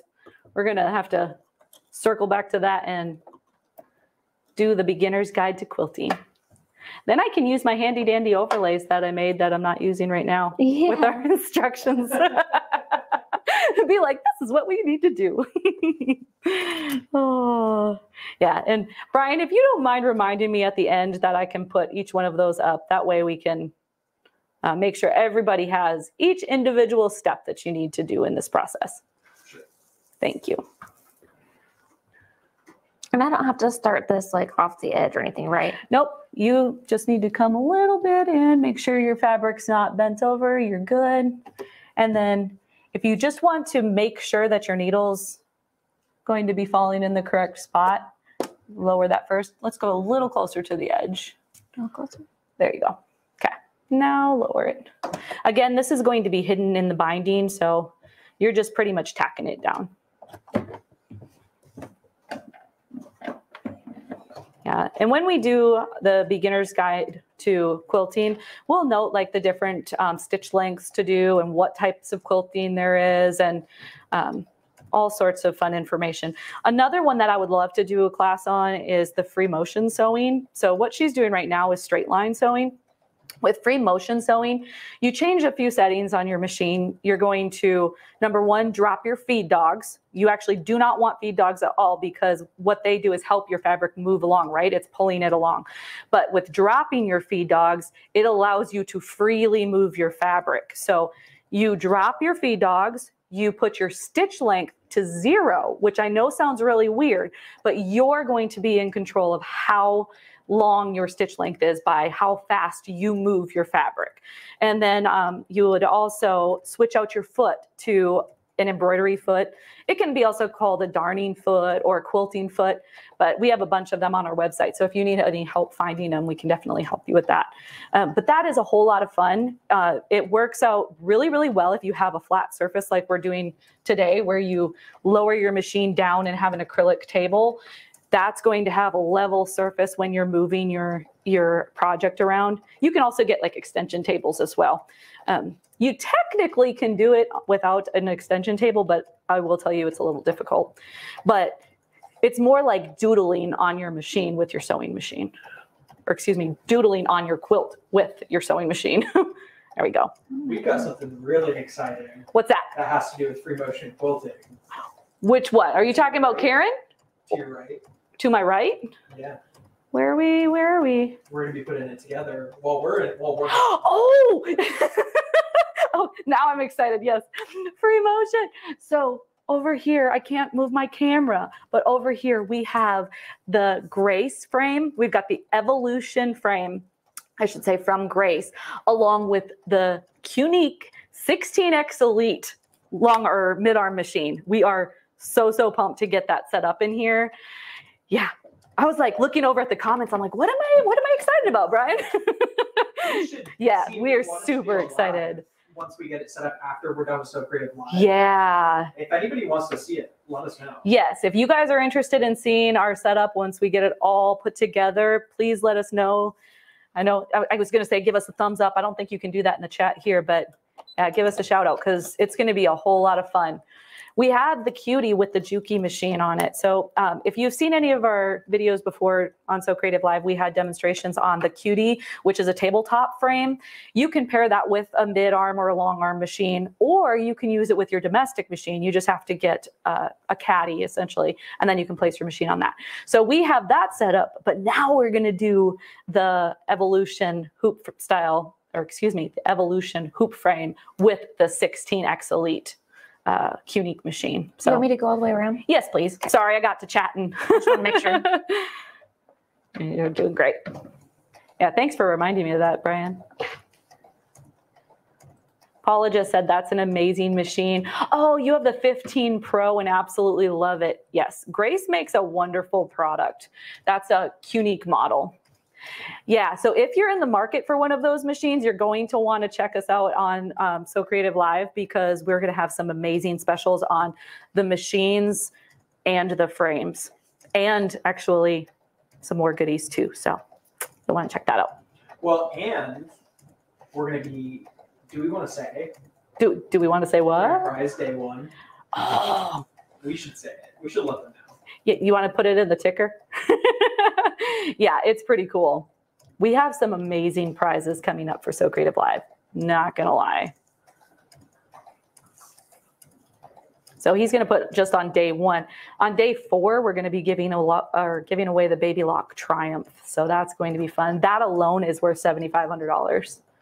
And you don't have to do anything special to get entered either. All you have to do is watch our live and then comment on a special word, which we'll share with you on the day of the event. Yeah, I've been seeing a lot of people asking how much the event is going to be to join, and it's totally free.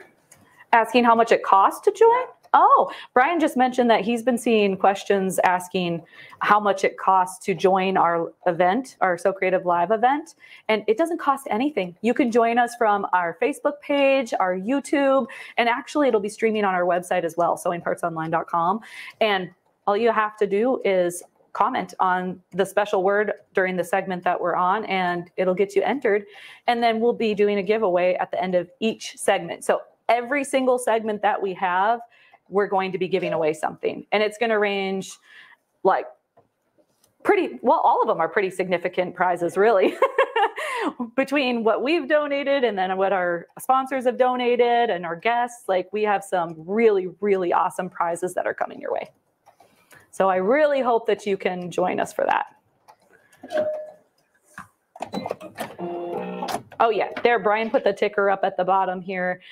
So he just said, just between us. We haven't really announced it too much yet, but for day 1 of So Creative Live, we're doing that Grace 16X mid-arm quilting machine, the Cutie frame. So that's the Cutie tabletop frame. And then you also get the 5-foot light bar bundle. That's over $6,700 on the grand prize for that day. Oh, so fun. Oh. Karen just said, just make sure that you have a whole lot of snacks around. You don't want to miss anything. Very, very good point. Yeah, we're going to have some awesome demonstrations, and we have several sew-alongs. So in addition to Chris is doing his Quilting 101, and then, Kayla is doing English paper piecing, and we've got Courtney doing 2 projects. She's doing like a little mug holder, and then she's doing some petite baskets. So those are sew-alongs as well. And then Chelsea, her friend, she's going to be sewing a garment and talking about some of her favorite notions. We've got some of our goodies with Arrow furniture. We've got Juki and Janome and Baby Lock, and yeah, it's going to be so much fun. We're very, very excited about it. Paula just said, I will be watching. Thank you, Paula. Wonderful, wonderful. All right, are we just one more side left? Yep. Good job. On the last one. Your daughter's going to be so proud of you. Look what I made. She's been asking me to teach her how to sew, and I'm like, you got to wait just a little bit. Just give me a minute. Well, maybe we'll need to get her like a Baby Lock Joy or something. Yeah. She'll be sewing next to you. Stephen Bard wants to know if we have the schedule posted. I went ahead and put the link in the comments. Thank you for that. Yes, we have it posted. And then here's another good question. Yes, does it matter which way to turn the wheel to bring down the needle? Yes, you always want to turn that hand wheel towards you. So don't turn it back. It's going to mess up the hook in the machine. Very good question. The other thing too is you may find when you stop sewing and you lift up your presser foot and go to pull your fabric away and it's like stuck. You can't get it pulled out. So the reason that it does that is because it hasn't made a full rotation in your machine and your needle's not in the highest position. So that's when you always want to make sure that you rotate that hand wheel towards you and get that needle in the highest position. That's going to complete the rotation in the hook system and be able to remove your fabric. Ask me how I know. I had it stuck one day and I was like, what am I doing wrong when I first started? Oh my goodness, I was so frustrated. And then it's like, just complete that rotation. So good. Oh, here's a great question. Do you have small sewing machines for children? Now, we used to carry a mini option, but we found it to be more beneficial to start with a basic mechanical machine, and we have some great options. I just mentioned the Baby Lock Joy. That is a wonderful starter machine. There are some machines that have a finger guide, and then I should say they used to have them. A lot of them don't have them anymore, but we have a special foot. It's a generic low shank foot that you can put on your machine that has a finger guard on there for children as well. I would highly recommend also getting that if you get them a machine to start learning. So maybe we should do a series for children. Oh, that would be amazing. Yeah, I like that. Tell me, put a 1 in the comments if they want to see that. Please put a 1 in the comments if you want to see a children's version, a beginner's guide to sewing for children. That makes my heart happy. I think we should do that. I love that. And we can give it to your daughter. Okay, now I'm all like ideas in my brain. Awesome. We see some 1s. Great. Yes. Oh, I think that's awesome. That would be really fun. Okay. That's going on the list. To do. Okay. So we have been using the scissors for the majority of this project. So now we're going to have you use that ruler and the rotary cutter. So we can just trim all this off now that you did such a wonderful job quilting. You can go ahead and remove all your pins. Okay. And this is why I do really like a long ruler also. So we're going to have to do a big long cut. So she'll just have to use 1 ruler instead of having to try to do it with a short ruler. So if you're looking to only get, 1 mat and 1 ruler, go with the long ruler. Do I have that little container? Here we go. We'll do this one right here. You can throw them in there.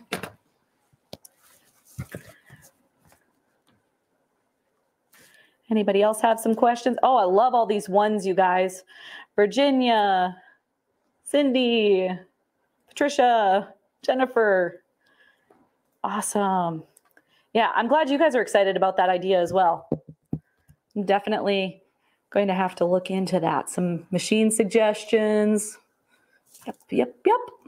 Here's some good advice. Watch your hand placement when using a rotary cutter. Yes. And we actually have a segment on Sew Creative Live coming up in April on True Cut. So they have a really, really cool system. It's a unique cutting system where it has a little ledge on the side of the ruler. And then there's a little lip on your actual rotary cutter, and it connects together to keep it in place so you don't accidentally slip. So I would definitely tune into that segment as well. It's really, really cool. Okay, we good? Yep. So we want to make sure that our quilt is on our rotary bat, or on our mat, I should say. Yep. And then you're going to just place it on the edge, and we're going to cut that off. And which one would you like to use? We have a variety. Are you going with the 45? The cute one? Are you going with the cute one too? Which one do you recommend?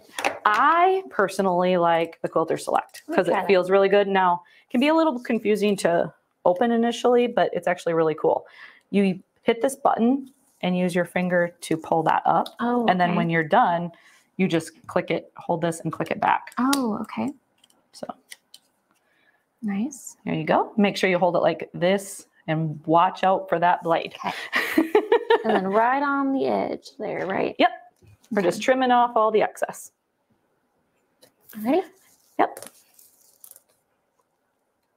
So we wanted that extra bit of fabric and batting available in case it kind of shrunk with doing our quilting. So you usually have more shrinkage if you're doing like free motion or doing stippling where you've got a lot of quilting on the top. So right now we're a little excessive on the amount that we had extra, but that's okay. Better safe than sorry. Those straps are perfect for jelly roll modes. There you go. Yeah, they would be awesome. You could also make like a little hot mitt too. I believe this particular batting is the microwavable option. You can make those bowl cozies. You could just use scrappy ones. Watch the pretty fingers. I do need those. To edit YouTubes. Yeah, she does our editing and she's doing a great job. At the beginning, I had mentioned that Alex is new to our marketing team and new to sewing. So she's got a lot of new experiences with us here at Sewing Parts Online. And she's doing great. You guys are wonderful. Thanks. Oh, Jennifer just said she can't go back to using a regular rotary cutter after using TrueCut. It's a pretty awesome product, that's for sure. Courtney Govro loves the rulers. Yes. Because they have the holes in them. Yep. Yeah, Courtney is going to be joining us on our So Creative Live as well. If you follow, or I should say, if you have a TikTok, you should go follow her. She is under So Excited. She has some great stuff too. And she's got some great tutorials.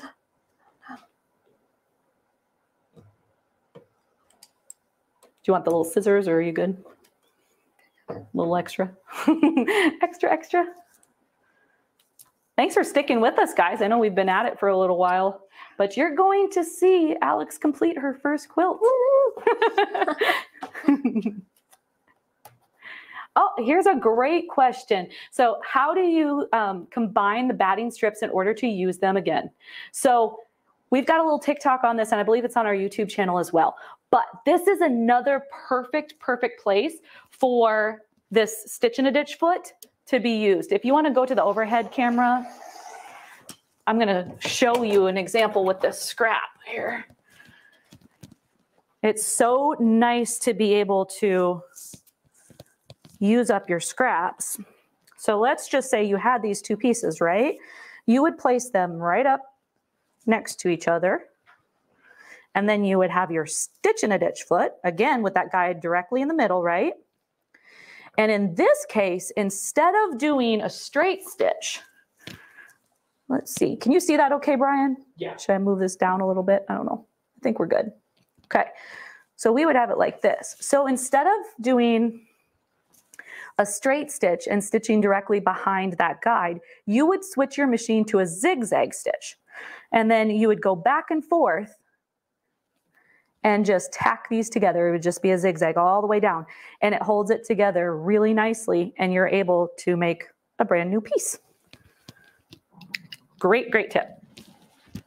My tummy's making noises. Sorry, guys. I guess I'm hungry. All right. We can go ahead. There we go. All right, so it's all trimmed. Look at that. So now Alex has put together her top, her batting, and her backing. And now we just have to do binding. Okay? So when we talk about binding, all that is we are going to take a strip of fabric and we are going to use it to cover the raw edge of our quilt, right? We don't want to see that batting. We want to make it look nice and pretty. And Brian, if you want to do the overhead camera once again, I'm going to show a close-up view here. So this is the binding. It's going to cover that raw edge, encase it all in there, and make it pretty. Okay. So there's different things that you can do. You can get some pre-made binding. We have that available on our website, different sizes that you can get, different sizes, different colors. We could do a whole segment on that as well because there's single fold, double fold, and we can talk about that. But today we are going to make our own binding because that's always super handy. So what you do is you make long, this one's my scrap one, excuse me. You take these long strips, they're 2.5-inch strips, and Alex went ahead and cut these yesterday, so we did that portion of it. But you take 2.5-inch strips and you connect them, and then you make one really long strip and you are able to attach it around your quilt, okay? I'm going to have you do the overhead camera again there, Brian. I'm going to show you a little example here. Alex, if you want to come on over here so you can see as well. So when you have your long strips, what you want to do is you would place your one strip here, and then you would take your other strip, put them pretty sides together, and you place them at a 90-degree angle. And then what we're going to be doing is sewing from this corner to this corner. And then once you open it up, it's going to give you a long strip, right? So let's say we did the 90 degrees like this. And then if I may have a couple pins here, we're going to place those here. And then you want to take a little ruler. This handy dandy one from OmniGrid is awesome. It's the perfect size. You just go from that corner to corner. and take your marking tool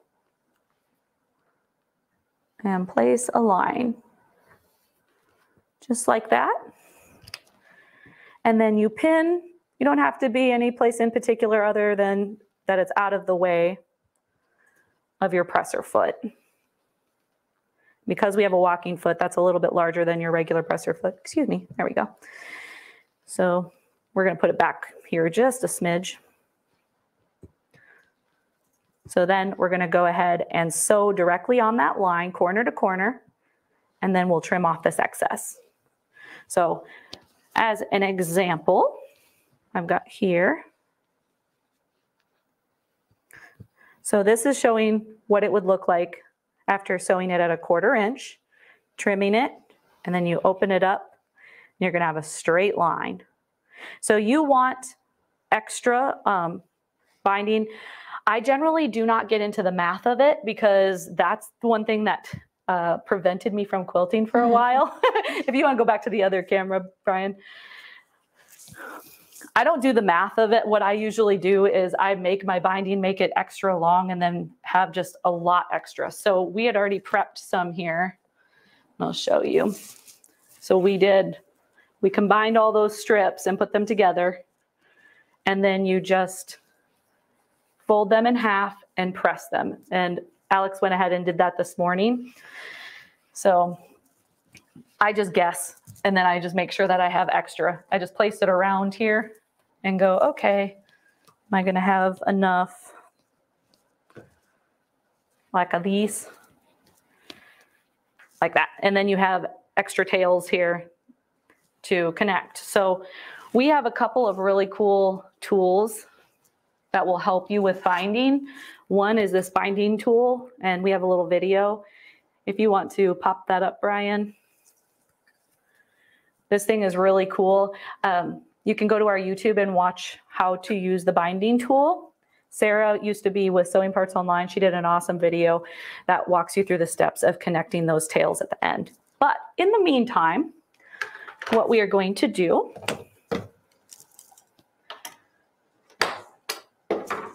is show you now.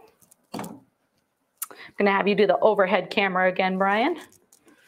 We're going to take Alex's beautiful quilt. I'm going to show you here. So you always want extra. I always like doing about 12 inches or so. And then you start in the middle of your quilt. You don't want to start on a corner. And then what you're going to do is attach the raw edge of your binding with the raw edge of your quilt.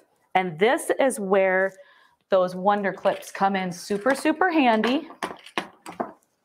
Like this. Like these. And we were talking about before how many or how far apart you want these. I would say about 3 or 4 inches. Now that I'm looking at it just like that.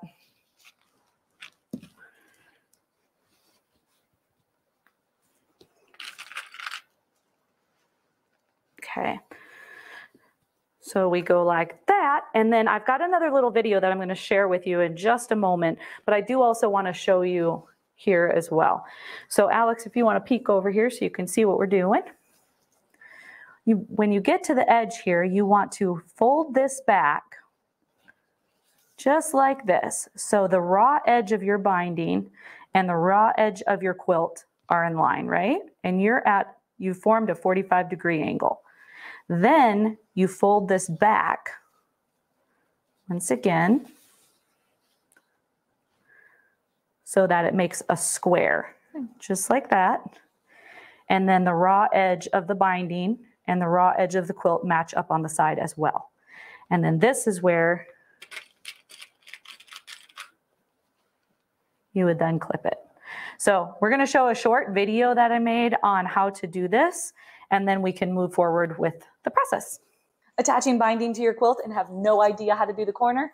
Let me show you how to do it. With the raw edge of your binding matched up with the raw edge of your quilt, sew 1/4 inch seam allowance. Sew up until you get 1/4 inch from the edge of the quilt. Leave your needle down, lift up your foot, and pivot 45 degrees. You're going to sew right to the corner. Now you can lower your presser foot and sew. Okay, next part. Take your binding and fold it back at a 45-degree angle. See how the raw edge of the quilt and the raw edge of the binding are in a straight line? Now fold it back so that the raw edge of the binding and the raw edge of the quilt match. Notice that it's nice and even on the edges. Secure with clips, and it's time to sew. Let's stop here and I'll show you what it looks like. Flip over the binding to cover the raw edges. On the back, fold the binding to cover the stitches. Make sure that you have a nice mitered corner and secure it with wonder clips. From the front of your quilt, sew in the ditch. By doing that, on the back, you'll be catching the binding. Like and follow for more sewing tips. Okay, we can go back to the other camera. Thank you, Brian. All right, so we are going to go ahead and have Alex do that. We're going to switch out back to the other foot though, because we don't need the walking foot at this point. Some people like to use it, but I prefer using the regular foot in this application. Let's see, where did I put my little screwdriver? There it is. I'll get this swapped out for you. I made it look easier taking it off than putting it on, right? Okay, now we just need the shank. Where did we set the shank? Scooching it over here. Well, did I misplace it? Here it is. There we go. We're gonna just put this back on the machine.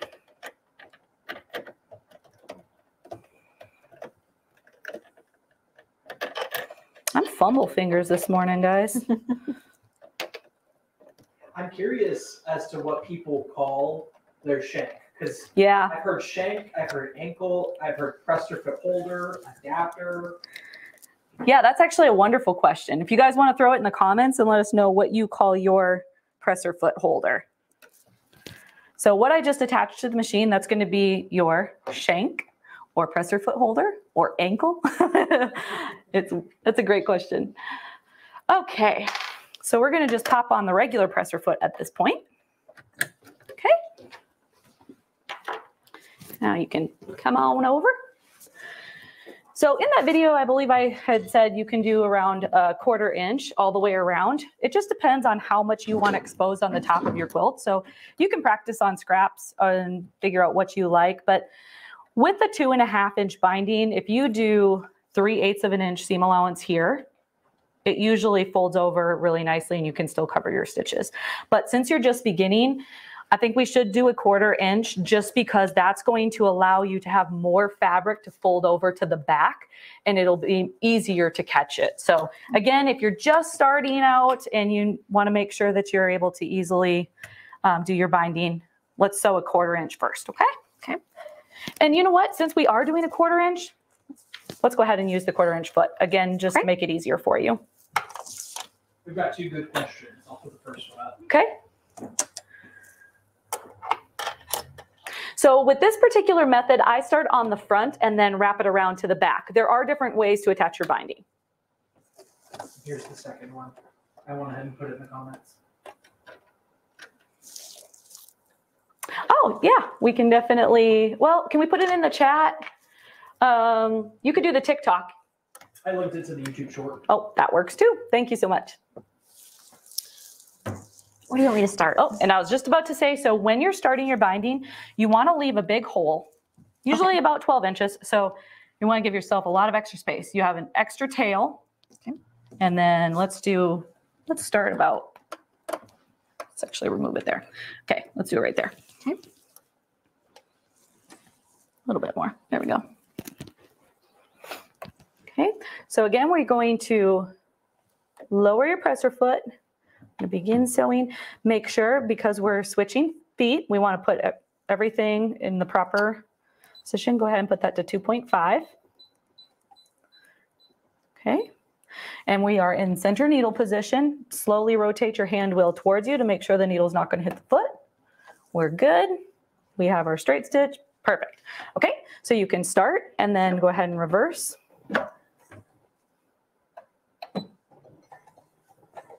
Okay, and now sew all the way to the, well, not all the way to the edge, almost to the edge, about a 1/4 inch away.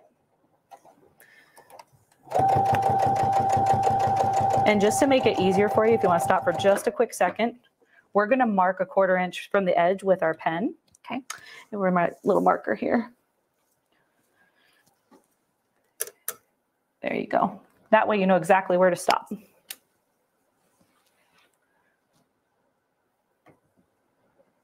She's doing so great. Okay. So once you get to that line, you want to leave your needle in. Okay. And then we'll do the and then next. turn it. Yep, and then pivot.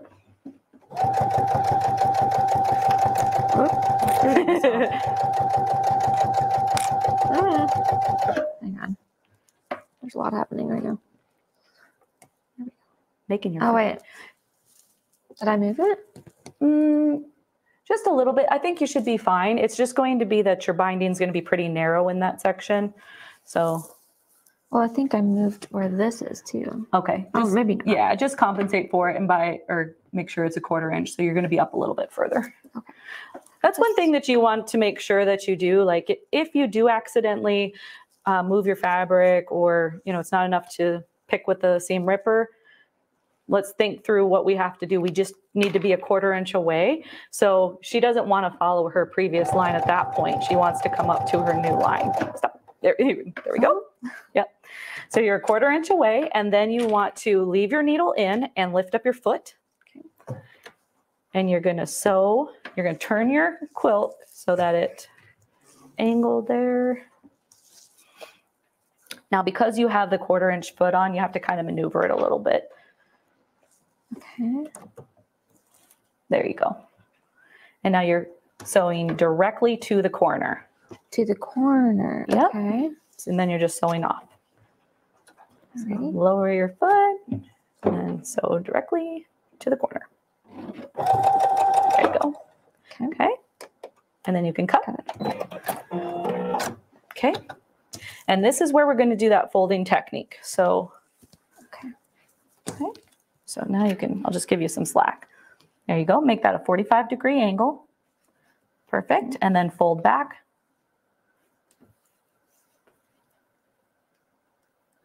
Make it squared. And then this is where you would put a couple of wonder clips on there. Okay. Should I clip up there? Yeah, maybe bring it just a little bit more. There you go. Okay.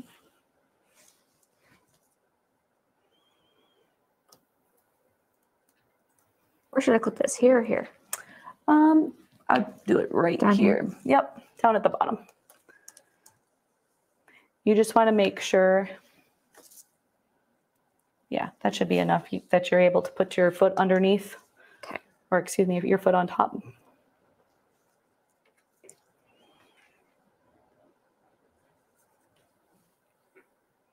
It's looking good.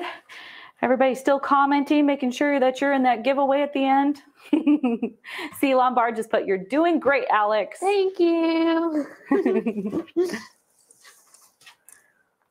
Yeah, you're doing awesome. This is great. Learning all of this on live. Look at you go. Okay. All right. Do I start from down here or across? So now you're starting right at the top here, and you're going to do a 1/4 inch all the way. So you just want to make sure that you're starting right on the edge. Okay. And this is a great time to make sure that you have a tail. So make sure you have the bobbin thread pulled up in about 4 or 5 inches of thread.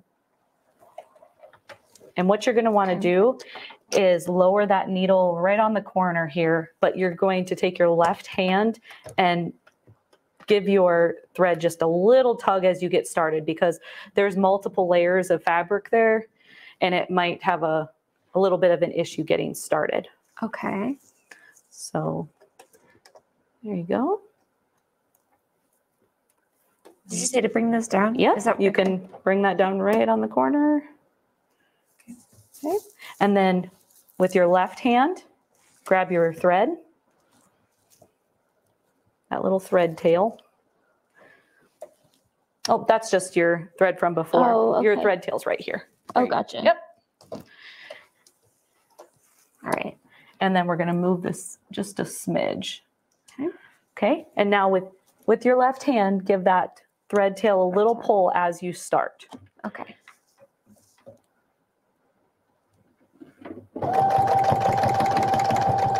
Little more pull. Pull, pull, pull. I snapped it. So that's what I mean, where sometimes it's a little tough to start. So it feels like you're going to be pulling too hard, but you just need a little tug. So if you snapped it, we're going to just rethread the machine. No big deal. Okay. Go ahead and lift your foot up. Okay. And lift your needle up. Rotate towards you, towards you. There you go. All the way up. Okay. And pull it out so you have that bobbin thread already there. We'll just do a little snip. Are you sure you snapped it? Yeah. Ooh, you made a good question. Are you sure you snapped it? Nope, you didn't snap it. No, the thread. Oh, gotcha. I thought you meant you snapped it in the machine. We didn't even have to do that. No. Okay, you're good. Okay, so we'll go ahead and start it again. You can do it right on there. Oh, did I miss the magic word for today? Had to change clothes. So we're only doing that for So Creative Live. We'll be doing a special word on each segment. Today, super easy. All you have to do is comment. You're already in. So we'll go ahead and pick the winner at the end. So if you're just joining, let me grab that packet here. We are going to draw the winner for this awesome bundle. It is the ABC Pocket Guide, Schmetz. It gives you all details of different types of needles, the anatomy of the needle, what fabric to use. You get this luggage tag that has the color code charts for the Schmetz needles. And you have 5 packs of needles that are perfect for quilting. You have universal, denim, top stitch, quilting, and microtex. And this values at $30.99.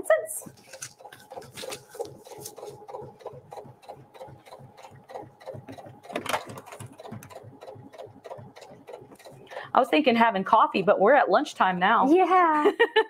We're at pizza. Oh, we're having pizza today. Thank you, SPO. I should say Sewing Parts Online. We affectionately call it SPO.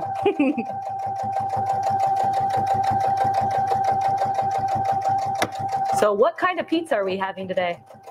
Papa John's. I love me some Papa John's. And then do I stop again? So 1/4 inch away again. This is like moving. Okay. There you go, 1/4 inch. I get to talking and get distracted, sorry. And so let's go a little bit more. We're going 1/4 inch from the edge. Maybe one more. If you think that it's gonna go too much, you can always use your hand wheel to rotate a stitch at a time. There you go, and then stop. Nope, we're gonna Oh, that's now right, pivot. that's right. Yep, pivot, and then we're gonna sew to the corner.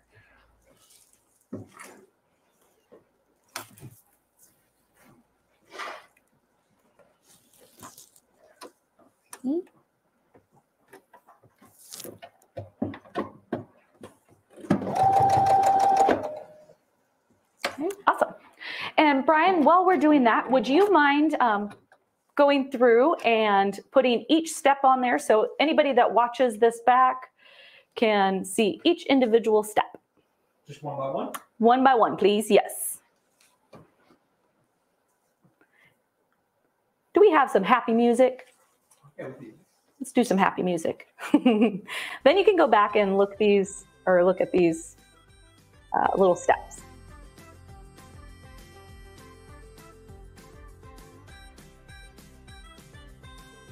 I love happy music.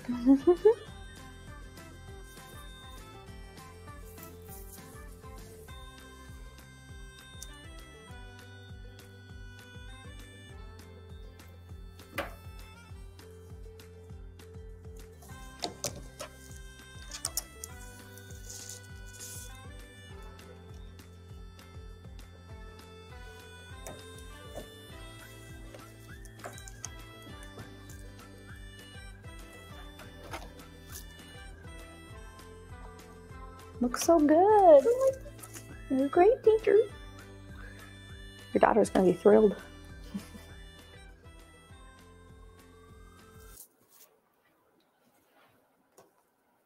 Thank you, Brian.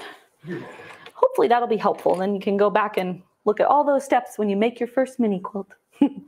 By the way, I'm glad to hear that people remember about the surprising word. I was just thinking the same thing. That's awesome. That means you tuned in.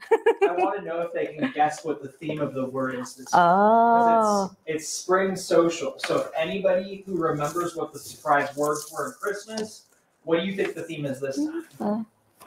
Which one are you looking for? Tweezers? Yeah. 1 second. Well, handy dandy tweezers. Here we go. There we are. Have to have them next to you. Yeah, Brian was just saying that he's so thrilled that people remembered about the special word during our lives. So our upcoming So Creative Live is going to be spring themed. It's called the Spring Social.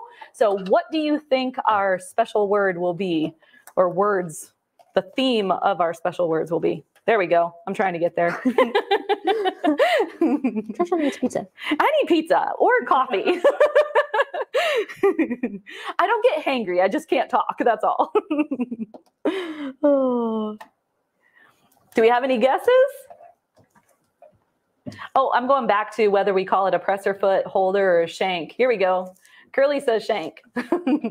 We do have some guesses. Do we have some? Let's see. I'm going to scroll down and take a peek.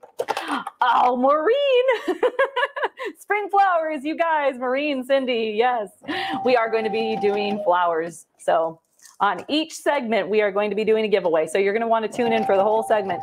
And as she had mentioned before, grab some snacks because you don't want to miss it, because these prizes are going to be awesome. Marsha won a prize last time. I remember what she won. Marsha, yay, she won something. Hey, can you let us know what you won? I wish I could remember all of them. We gave so many things away. I can't remember everybody. I remember your name, though. Flowers, birds. Oh, birds would have been a great one, too. We are doing flowers. Look what it is. I can buy myself flowers. Hi, Chris. So now I am sorry if you were on before. I didn't realize we were pronouncing your last name incorrectly. I am so sorry. Oh, but Chris is going to be popping on our So Creative Live and doing a segment on Quilting 101. So we're super, super pumped about that. Oh. Marsha won a gift card. Want a gift card? Yay. Then you can buy all the tools that you want, right? Maybe it's the rotary cutter that we were talking about. Look at you go. You didn't even have to ask on that one. She's getting it. I'm figuring it out. Love it. So close.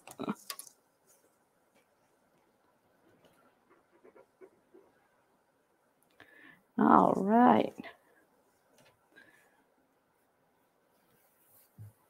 Yeah, at this point, I'm going to show on my little makeshift one here. Do you want to switch to the overhead camera, Brian? So what she's working on, since you can't see the close-up view, you're doing this here.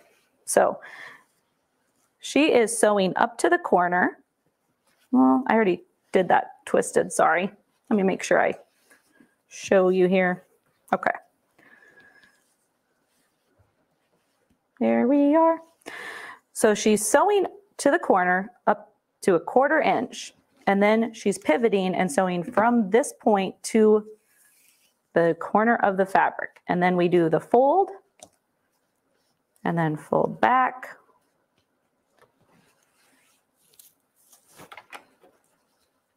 Make this a lot nice, or a lot neater, and then continue to sew here.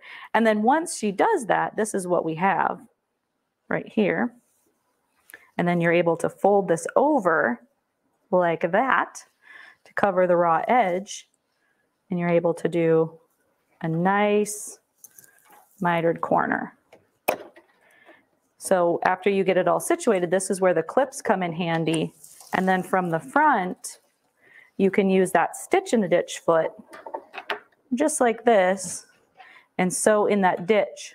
So you can't see it on the top, but it catches on the bottom. So that'll be the next step. Thanks, Brian. So now you don't want to do the whole thing. You want to leave about 12 inches. Are we on the end, the last one? Oh, not quite. I thought we were on the last part. Here's what Marsha got with her gift card. Your first ruler and cutting mat. Yay! So are you on team ruler and cutting mat versus the scissors? It's hard to go back once you've been using them. I still like to use my shears if I'm doing some garment sewing, but I even use my rotary cutter and mat for garment sewing too when I'm doing patterns. I'm watching here.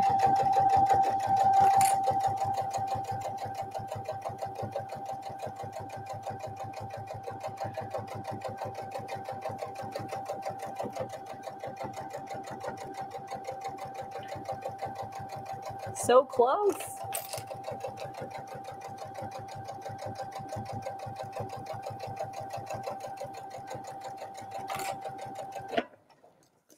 Okay, never mind.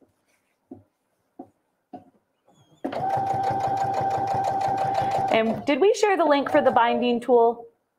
I believe Rachel did, yeah. Okay, awesome.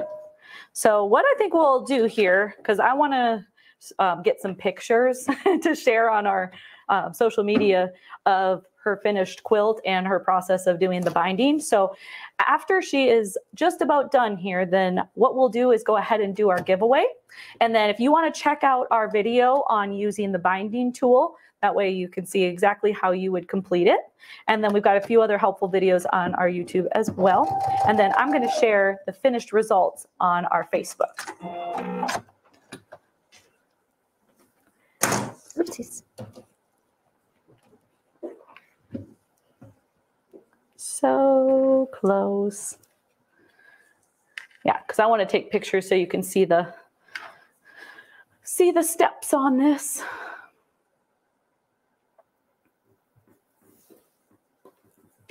Okay.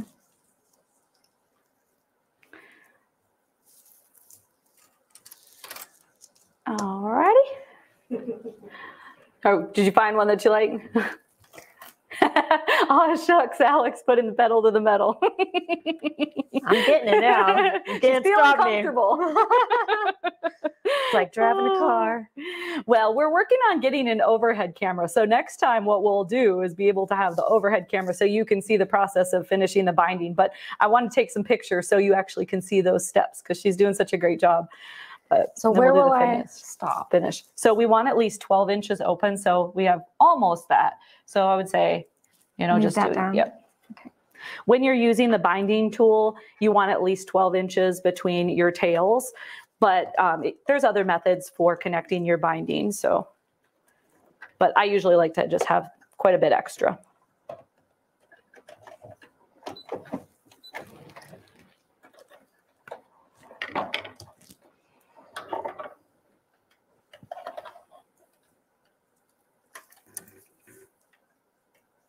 All right. While you're doing that, let's see if we have any more questions. That's funny. Paula said she bought the binding tool from us. Yes, it's a handy little tool. Very handy. And again, we have that YouTube video that Sarah did. And I believe it's called How to Attach Binding Edges, maybe, or Ends. But if you look or search binding on our YouTube, it comes up. Oh, Brian's looking it up for us right now. Thanks, Brian. Teamwork. Yeah. Yeah. There you go. Let's actually reverse. Stop there. Reverse stitch? Yeah. So you want extra. Okay. Okay, and then you can cut. Connect binding ends easily. That's what it's called. Awesome, Alex. Yeah. That's so great. Okay, so this little tool, what it does is Alex has now sewn the binding all the way around her little quilt, and you see the tails hanging off, right? So that video shows you up close how to attach these tails to make them fit nicely together so you don't have a lot of extra fabric. And that way, when you turn it over, you'll be, you want to hold that side up. gets it so you can connect the tail so it's nice and flat, just like the other edges. So then when you fold it over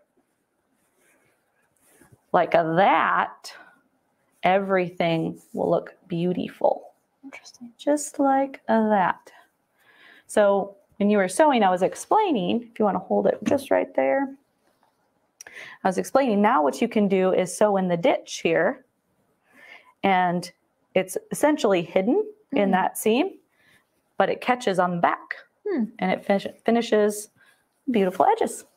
So we are going to go ahead and do this off screen and take some pictures of Alex finishing her quilt and sharing it with you all on social media. But before we leave, we are going to do a giveaway. So Brian, we want to go ahead and pull that up. Ready? We're ready. Let's go ahead and pick our winner. We are doing this beautiful bundle. Let's get some needles. Who's it going to be?